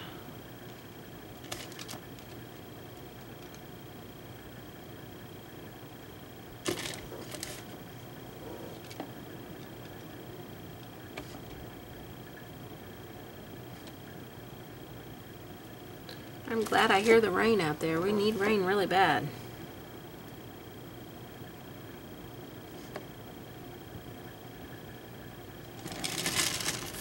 Alright, along up here. We're going to wash over this with some red here in a little bit because we don't want it to be orange, but we want to see those highlights on there.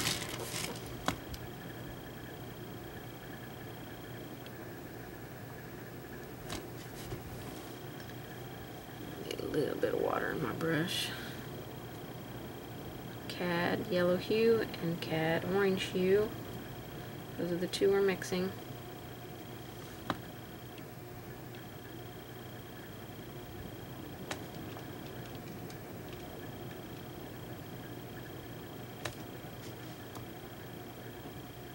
Up here on the top of the head, I need some. Okay, that looks pretty good. We're going to wash over that with some red. So we're going to wash over this now with some red. So just take some of your red and bring it over here. I've got water in my brush. I want to make a nice watery mix of this. So we can just kind of coat all those colors with the red. And bring all that red back out. Pop it back out. Just go over the whole thing.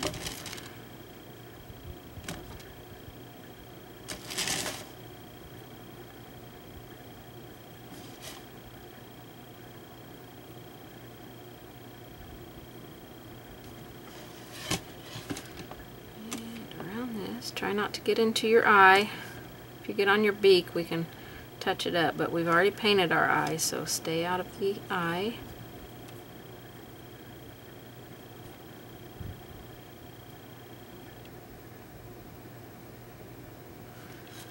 And that ought to brighten that up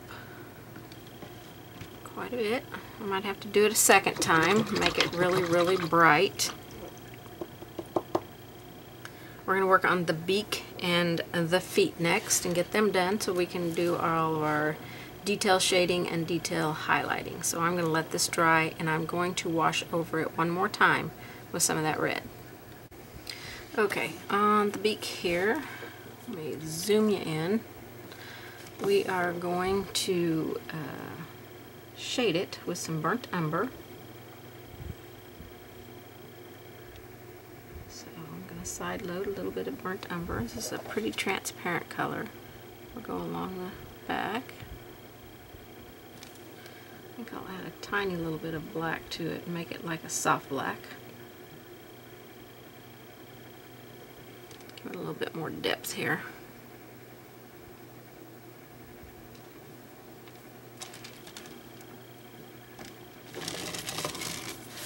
Come along this edge of the beak.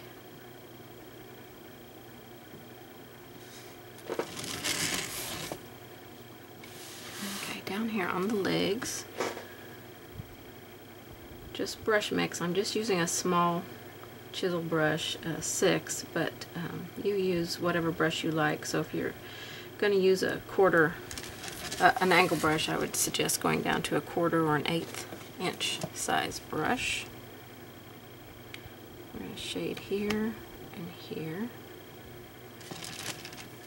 And before we do any more shading on the legs, we're going to add some detail on there. So we're going to get our 10-0 liner. And we are going to load some burnt umber.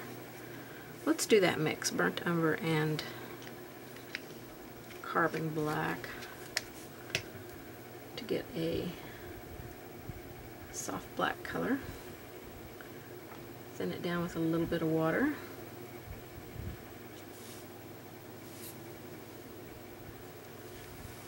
And then we're going to create some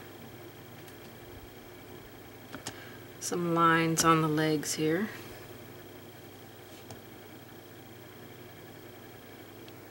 They can be on both sides, above and below each other.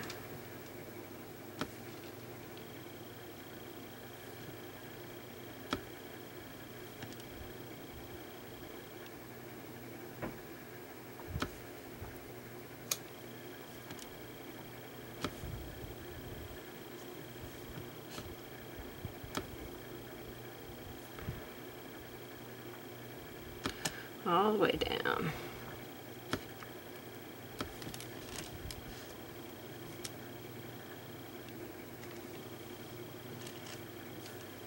I'm going to add a little bit more black to the mix because it's a little too transparent for me. So it's got more burnt umber in it than it does black. So add a little bit more black so that we can see these details.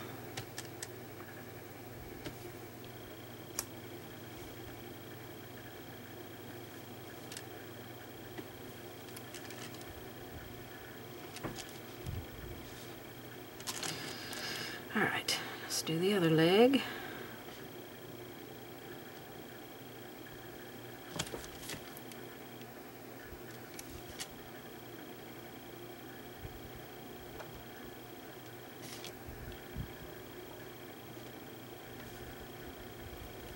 just little marks.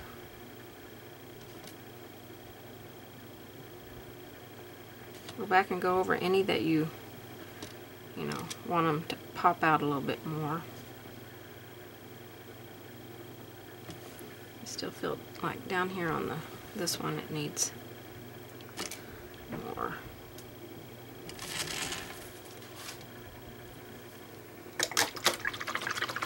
Okay, before we add highlights next to those, we're going to go ahead and shade them with the burnt umber and soft black, or burnt umber and black mix.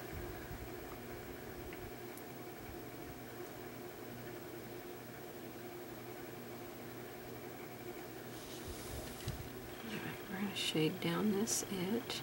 I'm kind of really up, almost have it straight up and down like this, just slightly turned.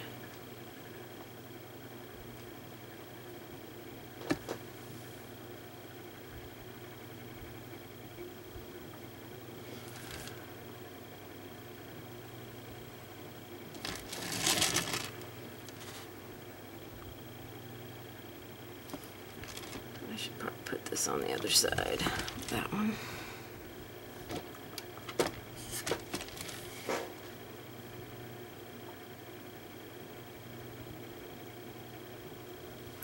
Alright, so we'll go on the bottom edge of all the feet. More paint.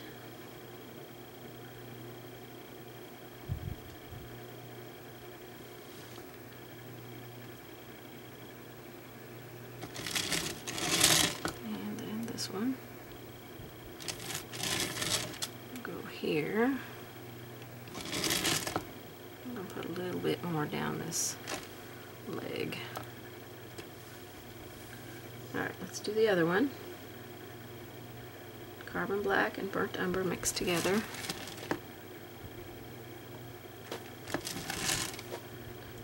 A little bit more burnt umber in the mix. Alright, oops, a little bit too much paint there. Go down this edge. And on the left sides of each of the toes here.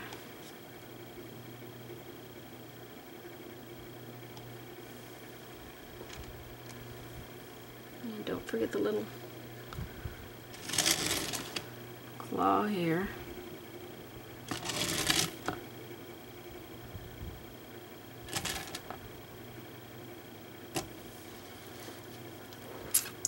Okay, now we're going to highlight everything. We're going to first highlight with some cadmium yellow hue. So go back up here to the beak and do it first.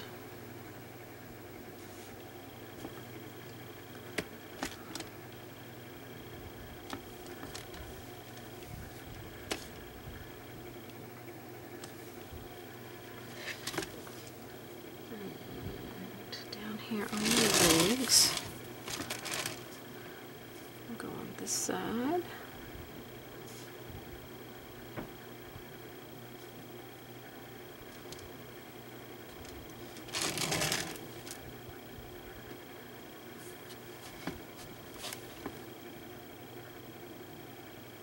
That's a little bit of a bright color. I might have to tone that down a little bit.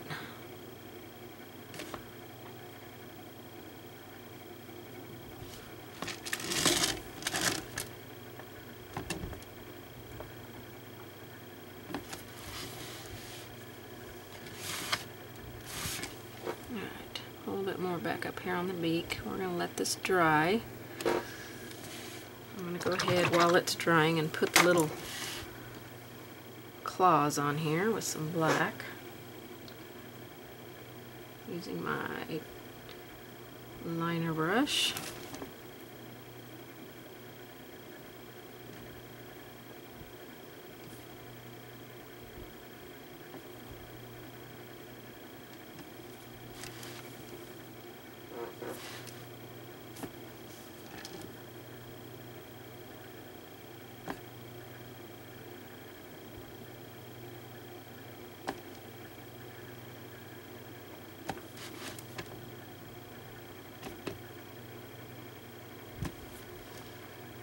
Make them a little pointy. Little pointy claws there.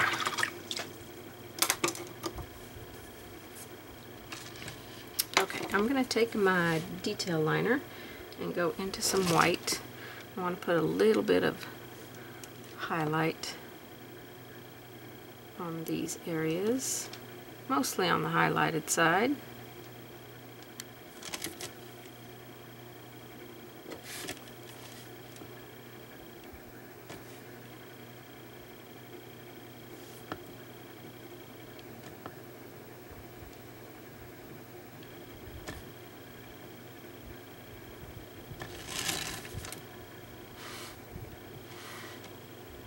Those might not show up too well after we put our next highlight on.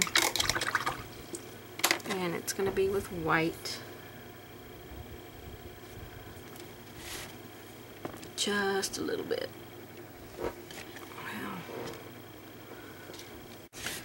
so a little bit on the very edge up here.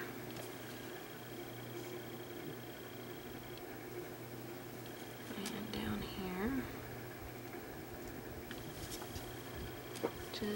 Just a scooch. That's all you need. And then on the feet,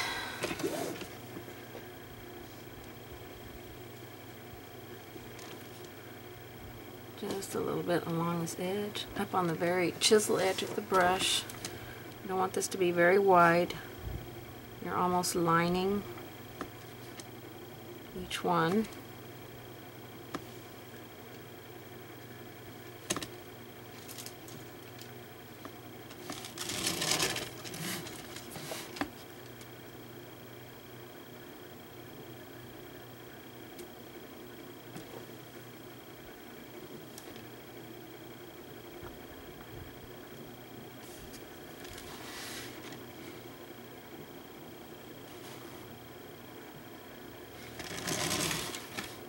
A little bit more on this one.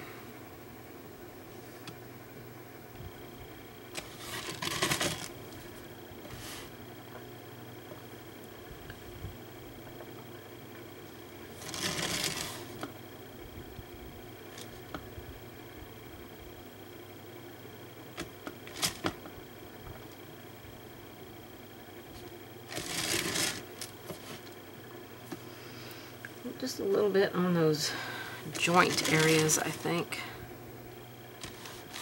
which we can't really tell what's the joint on these, but there should be like a joint.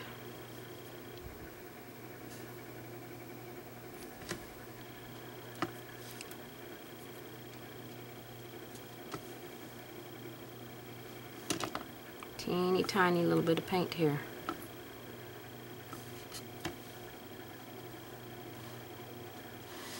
Okay, I think those look pretty good. Now we've got to do our final shading, and then we'll work on our letters. Okay, let's do some fine detail shading on here to make all the areas more defined and pop some other things out. So we're going to use carbon black. And we're going to load this into our brush. Load for a float, and to load for a float, take whatever is your favorite floating brush and put a little bit of paint on one corner of it and work it into your brush to get it a soft color. Just keep it on that one corner, don't let it go all the way across your brush. Work it with some water to get it soft, so you've got to have some water in your brush. Touch your paper towel to your brush to your paper towel, and then we can start painting. So we're going to shade underneath here. Separate these two legs. And we'll go under here.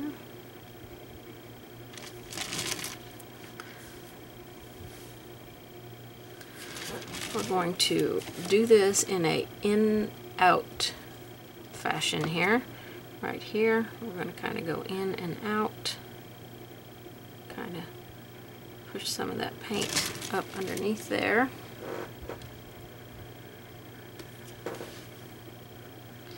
And we're going to go along this breast. We're going to pity pat. We don't want a straight line because we don't want our feathers here to become flat. So it's kind of a wiggle jiggle kind of thing.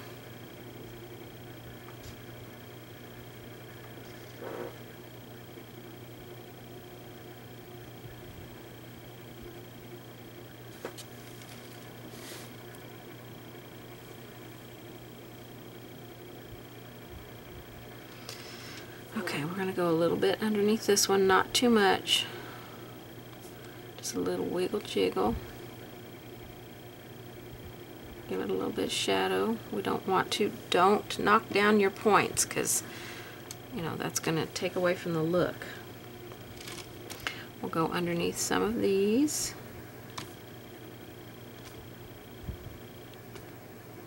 Just scoot the very corner of the brush underneath that.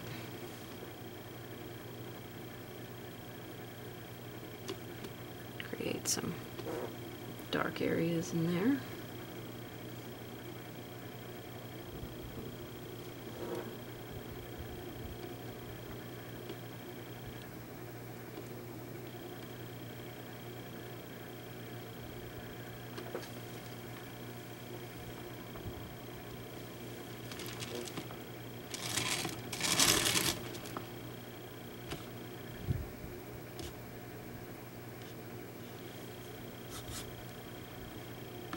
We can pull some of this black up into these feathers here to give them a little bit more depth. Just a little bit. Don't go crazy. Put a little bit of paint on your brush. Touch your brush to your paper towel.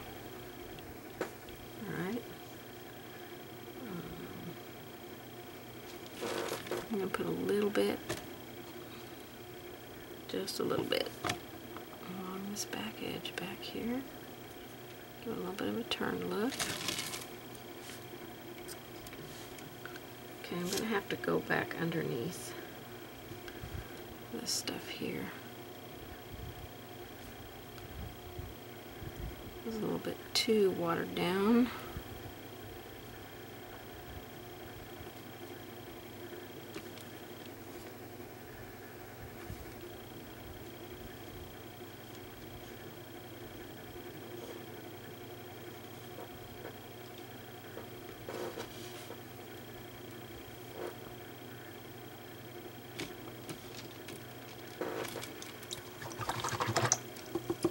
Alright, got paint too far over on my brush, so wash it out, reload with some carbon black. Working into my brush with a little bit of water. Nice smooth. Touch the tip to my paper towel. I want to shade along back here.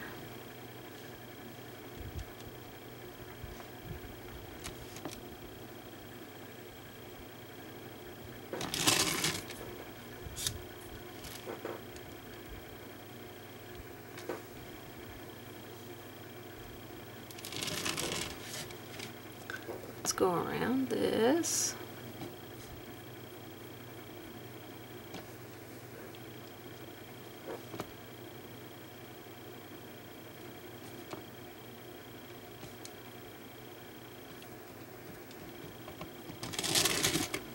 Touch that with my finger, kind of push that back.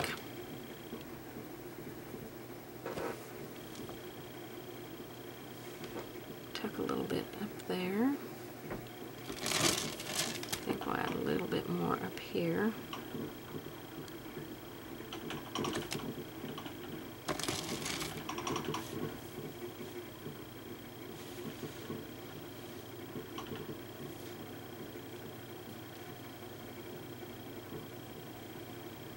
Okay, that looks pretty good. Let me wide angle out.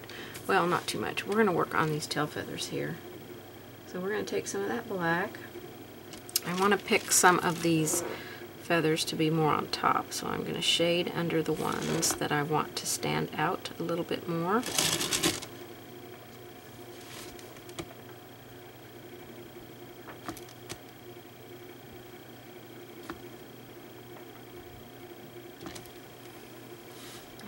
It's going to give our tail feathers a little bit more of a personality.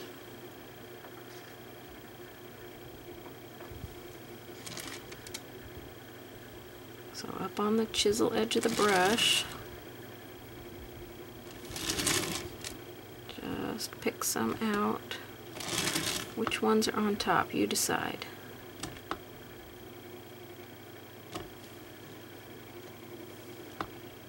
Once you get started, you can kind of tell which ones are you want to bring forward.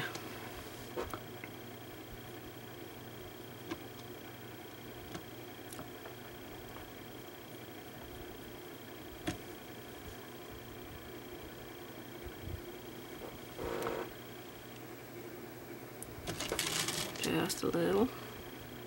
Floating is all we're doing. Take it, if you're putting some feathers definitely on top, take that float all the way to the base of the tail feathers.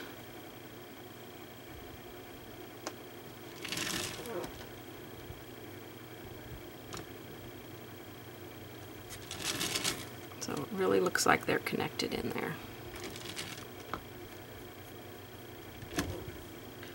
A little bit more black here.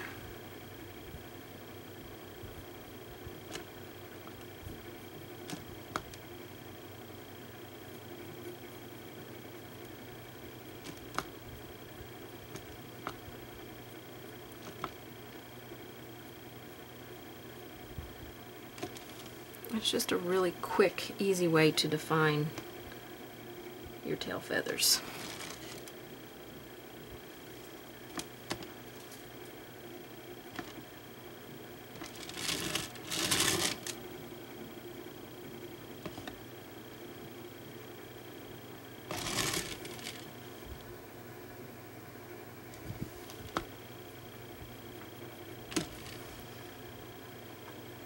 I think that's pretty good. I think we'll leave it there. We're going to wide angle out so you can see the bird all together. And we've got to do a little bit of shading underneath his feet. So we're going to take that black. We'll have a little bit more black on our brush this time. And we're going to put a little bit of a shadow down here.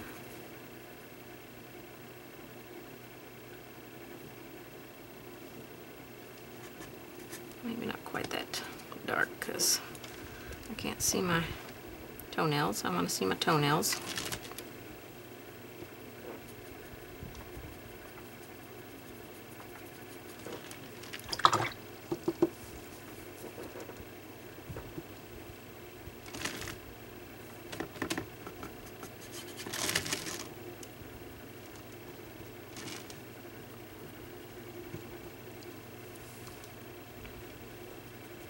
And a little bit of a shadow underneath this foot.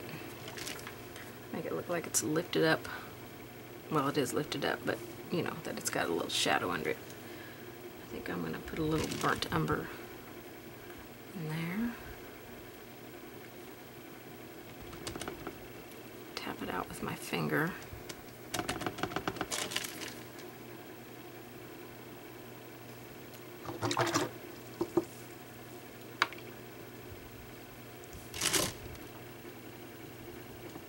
Make sure my toes are seen.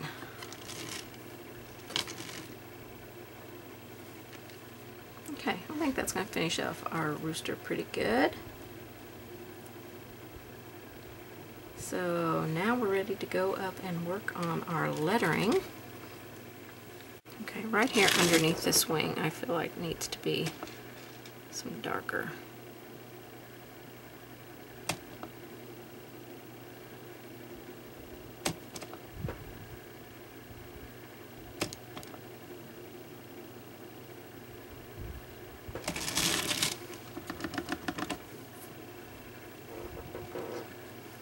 A little bit darker. I think what I will do is take some of that red and stroke a tiny little bit of that over that So if I ever paint this again, I might put that black in first so I can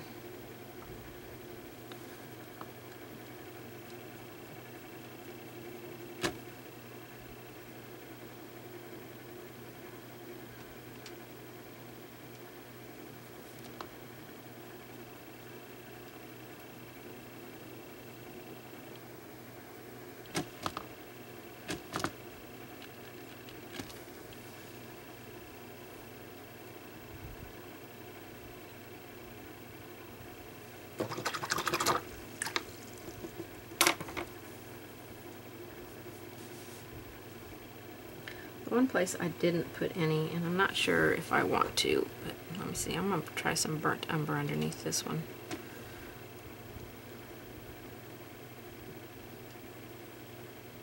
Because I really feel like a darker color would be, black would be too much, and I'm not sure I like that burnt umber on there either. I think I'm just going to leave that wing the way it is, because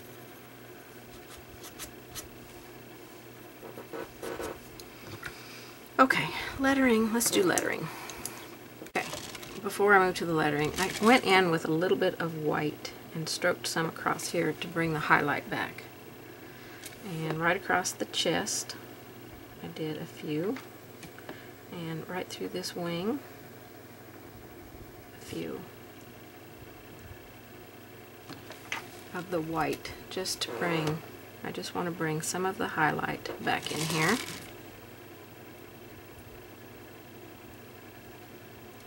And I think I'm going to put a few strokes of white through here. I really feel like that needs to be just a little bit brighter.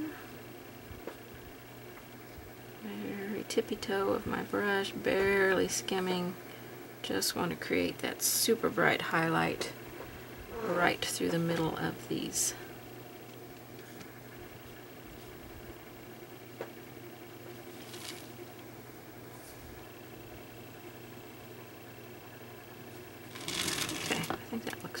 Good. Go on your tail, and the ones that are more forward, give them a little bit more white on them.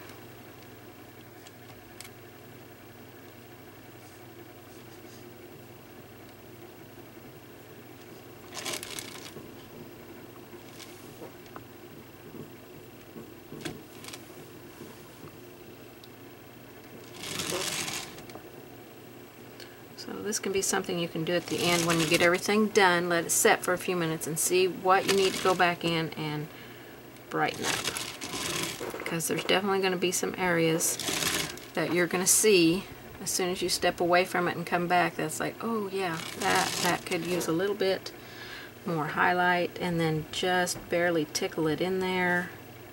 Don't get heavy-handed.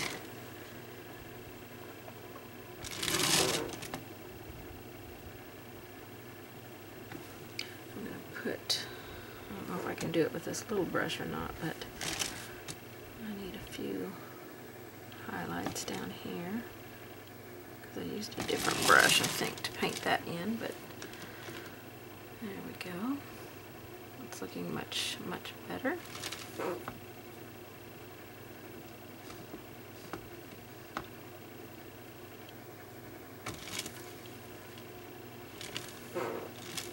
Okay, I think I'm going to leave it there. I think it looks good. I'll double check it before I say the project is completed to see if I want to do anything else, but I think it's looking pretty good. Okay, let's go up to the lettering here. Okay, our letters are going to be, the Rooster is going to be red, the Pyrrole red, and it will probably take 2 coats. So just take your time. Don't rush the lettering. And I think I may create a stencil for this particular design for these lettering. So by the time this comes out, I will have lettering available probably for it on my website. So if you're getting this pattern, just look for that. So I just want you to take your time and do each letter very, very neatly if you're painting it in by hand, because you do not have to buy the stencil. You can just transfer them on and paint them in. It's very good practice when you paint in lettering. It teaches you very good brush control, how to load your brush properly, the right amount of water to have in your brush, in your paint, to keep it flowing.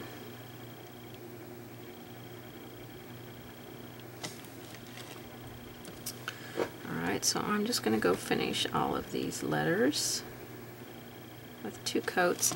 Now these letters down here, we're going to base in. This is not a color we use because down here I just mixed a color. So you can mix your blues and your yellows to get this bright green color, but I'm going to use green gold.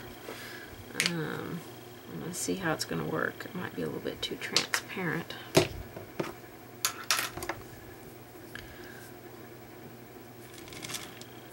And then before it dries, we'll put 2 coats on here, so on the second coat we'll come back and I'll show you what I'm going to do, but it's going to be this green, this bright green color. Get some of the water on my brush here.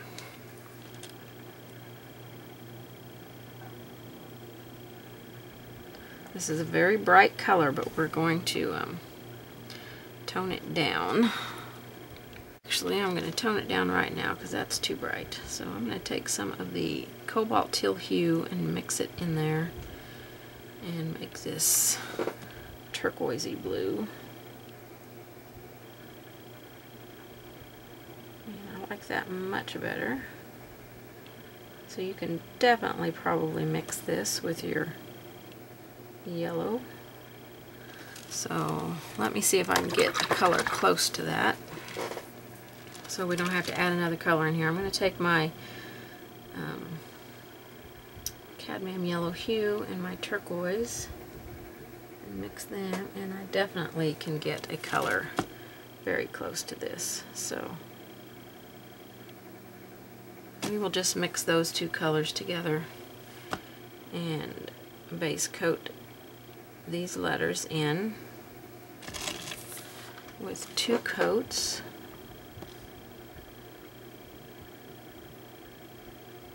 I'm using a 1 round brush, staying up on the tip as much as possible because these are very fine lines, just like when we painted the base color in here.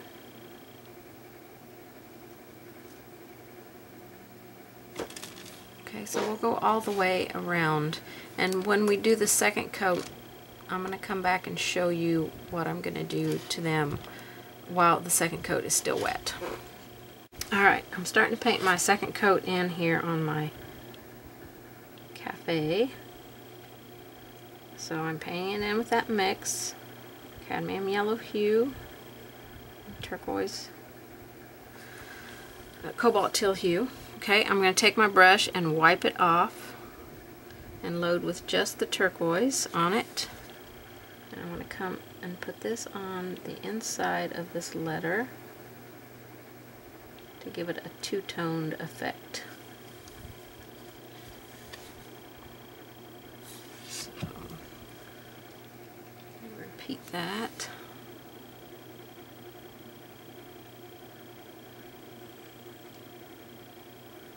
I'll do it while it's wet so it will blend with it a little bit, so it gives it kind of a blue-green look. It's not just all green, and I like that much better. So when we come back and add our shading on here, it will look really, really nice. This brush is just too small to do a double load, so we can't really do a double load with it. Some of that green that I mixed up. Got too much water.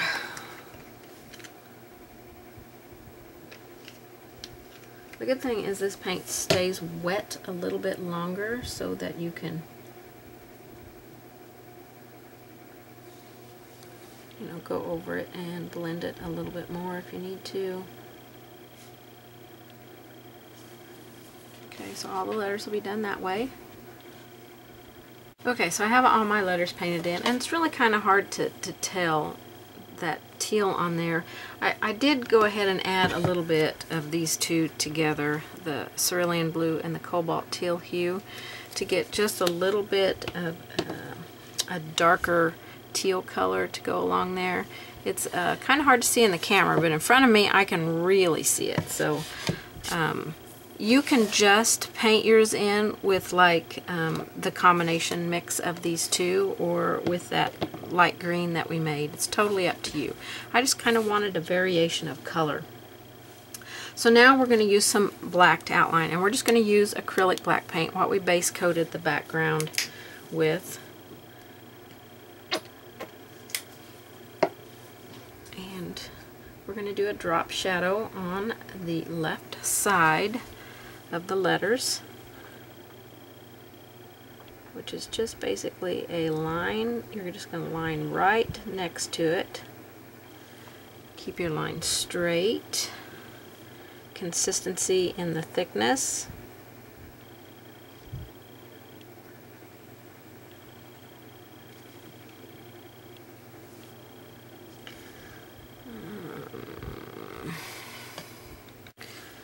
This one, we're going to go along the bottom and then a little bit on the top there. Start up here on the O and come down. Stop there. And then we'll go on the inside.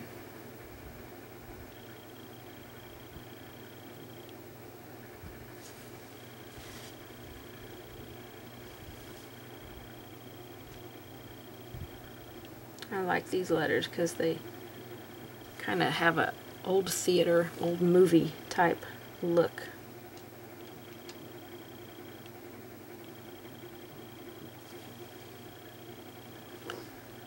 I'm staying mostly up on the tip of this brush. I'm giving a little bit of pressure in the fatter areas, but I'm mostly staying on the tip.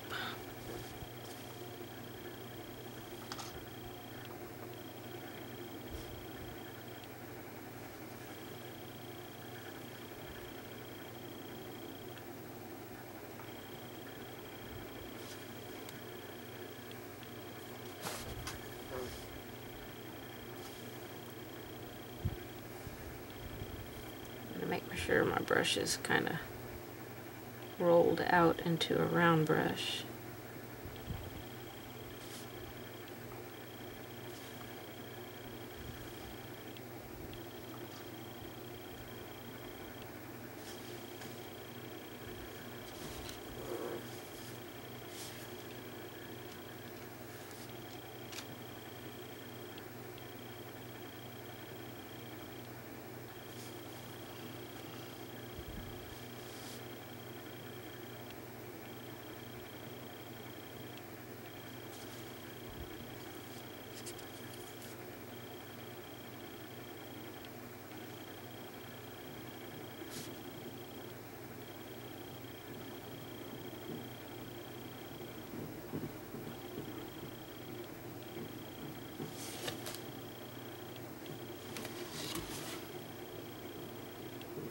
Okay, that finishes out Rooster. We'll do the same thing to Cafe.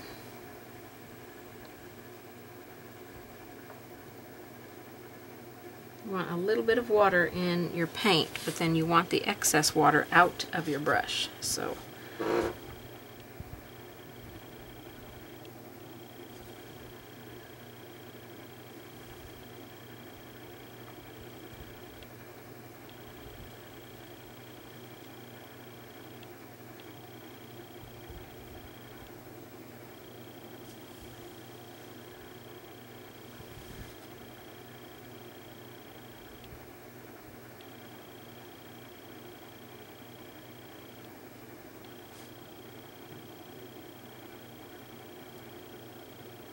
oops.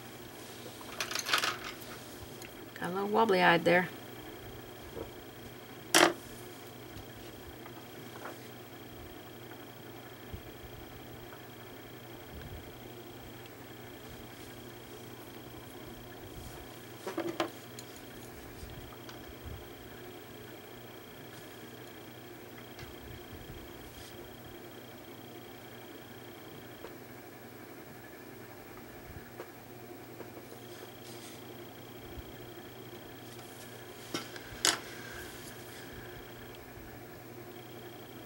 Smooth out. Alright, here we go. Next letter.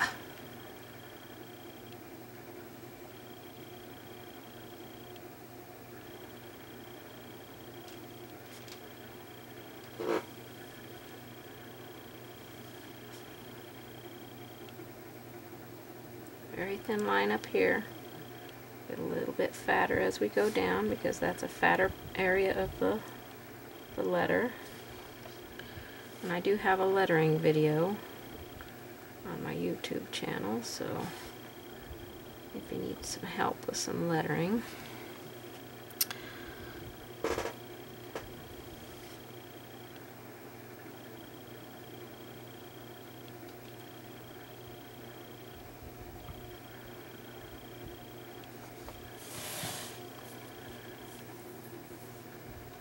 Alright, he's a pretty handsome rooster if I do say so myself. I'm done with the lettering. I'm not going to do any kind of highlighting or anything on the lettering because I just want the lettering to stand alone as it is. We are going to float around the outside edges. Again, we're going to use just the DecoArt acrylic paint, lamp black, and a large brush. You can use a flat brush, a filbert brush, an angle brush. You can use a dampened sponge. I generally use a dampened sponge, but this time I'm going to use a angle brush and load some black. I'm using a large one, a 5/8 inch, and we want to put this color along our outside edge here.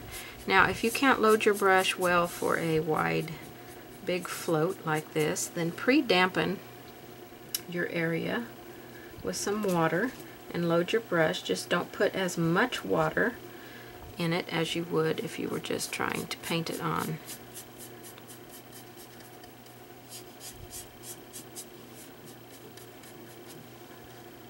I'm going to darken all the way around it.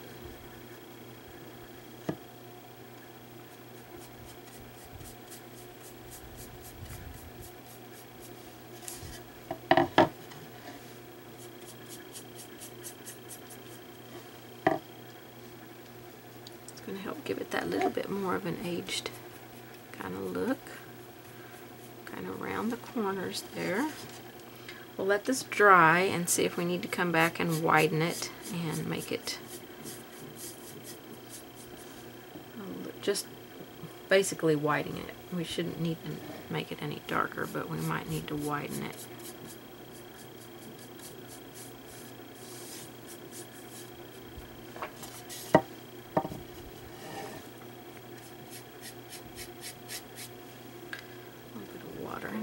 Here so I can get my paint to move. If you don't have the water, it's not going to work out very well. That's why if you have a little bit of difficulty with that, it's always good to pre-dampen. I can already tell this edge needs to be much darker.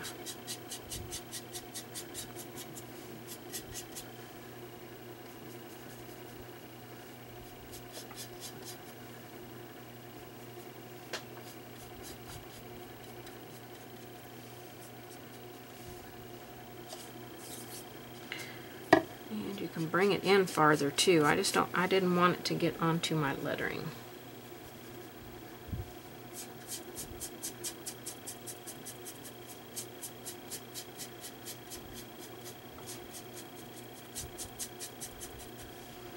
So I'll bring it in a little bit more on the edges.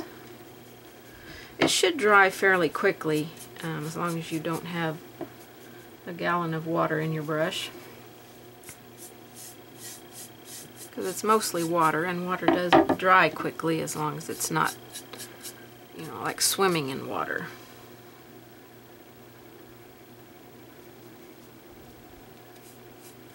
Oop, got some red on my brush there. I want to make sure I don't get that in my paint.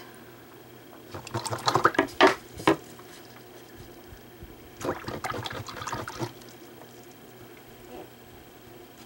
think I need a clean paper towel.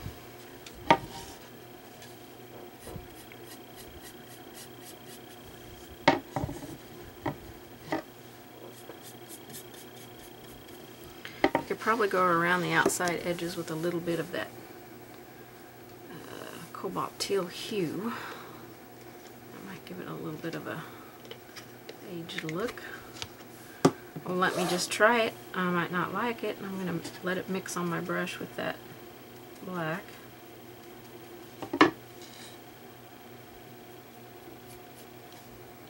Maybe.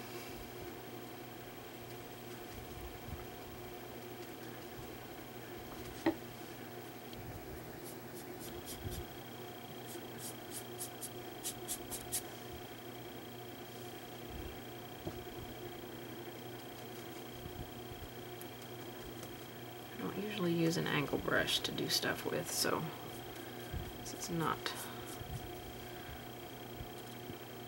doing quite what I want it to do.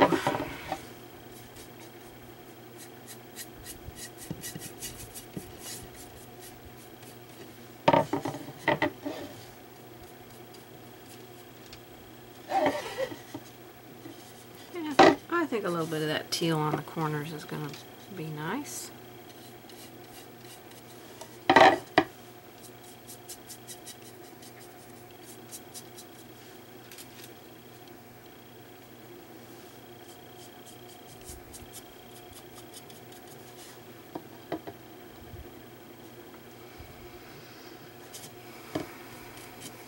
Be a little bit too much up there, so I'm going to remove some of it.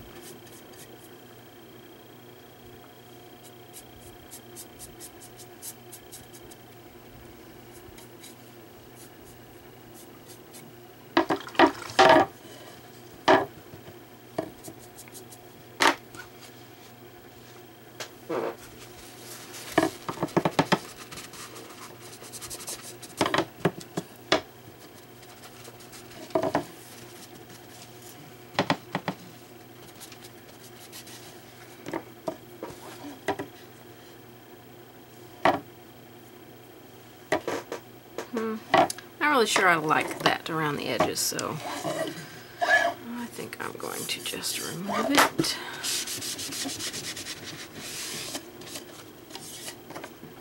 Damp brush, water across there, dry paper towel, gently rub. It's not been on there long enough to cure. It's not thick enough paint to have cured because it's mostly water.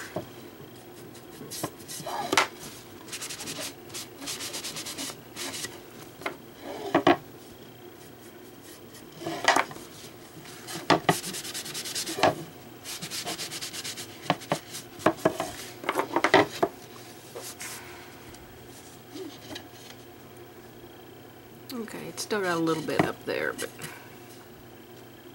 overall I think I got it mostly removed. Okay, I think that's gonna be alright. We'll just leave the black around the edges. I was really hoping that teal would bring in some aging, but maybe if I just do a hit and miss with it.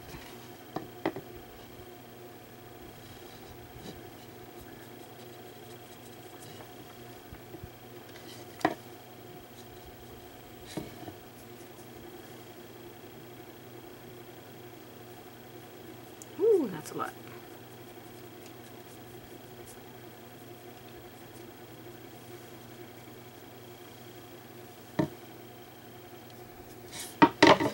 Alright, so I'm going to do just kind of a hit and miss with it, because I like it up here where it's just a little bit of teal. Just kind of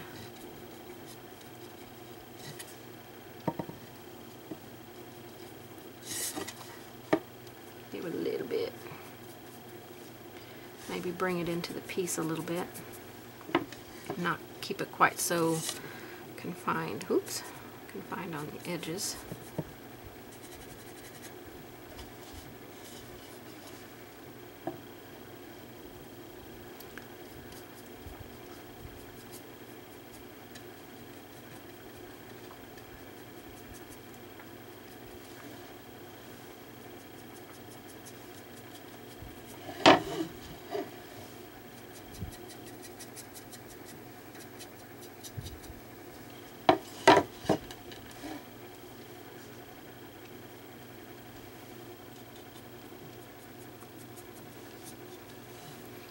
don't have very much paint in my brush here.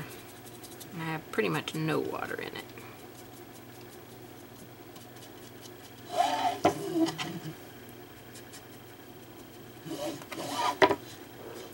And as you can see, as it dries, it's kind of fading down in there, which is excellent.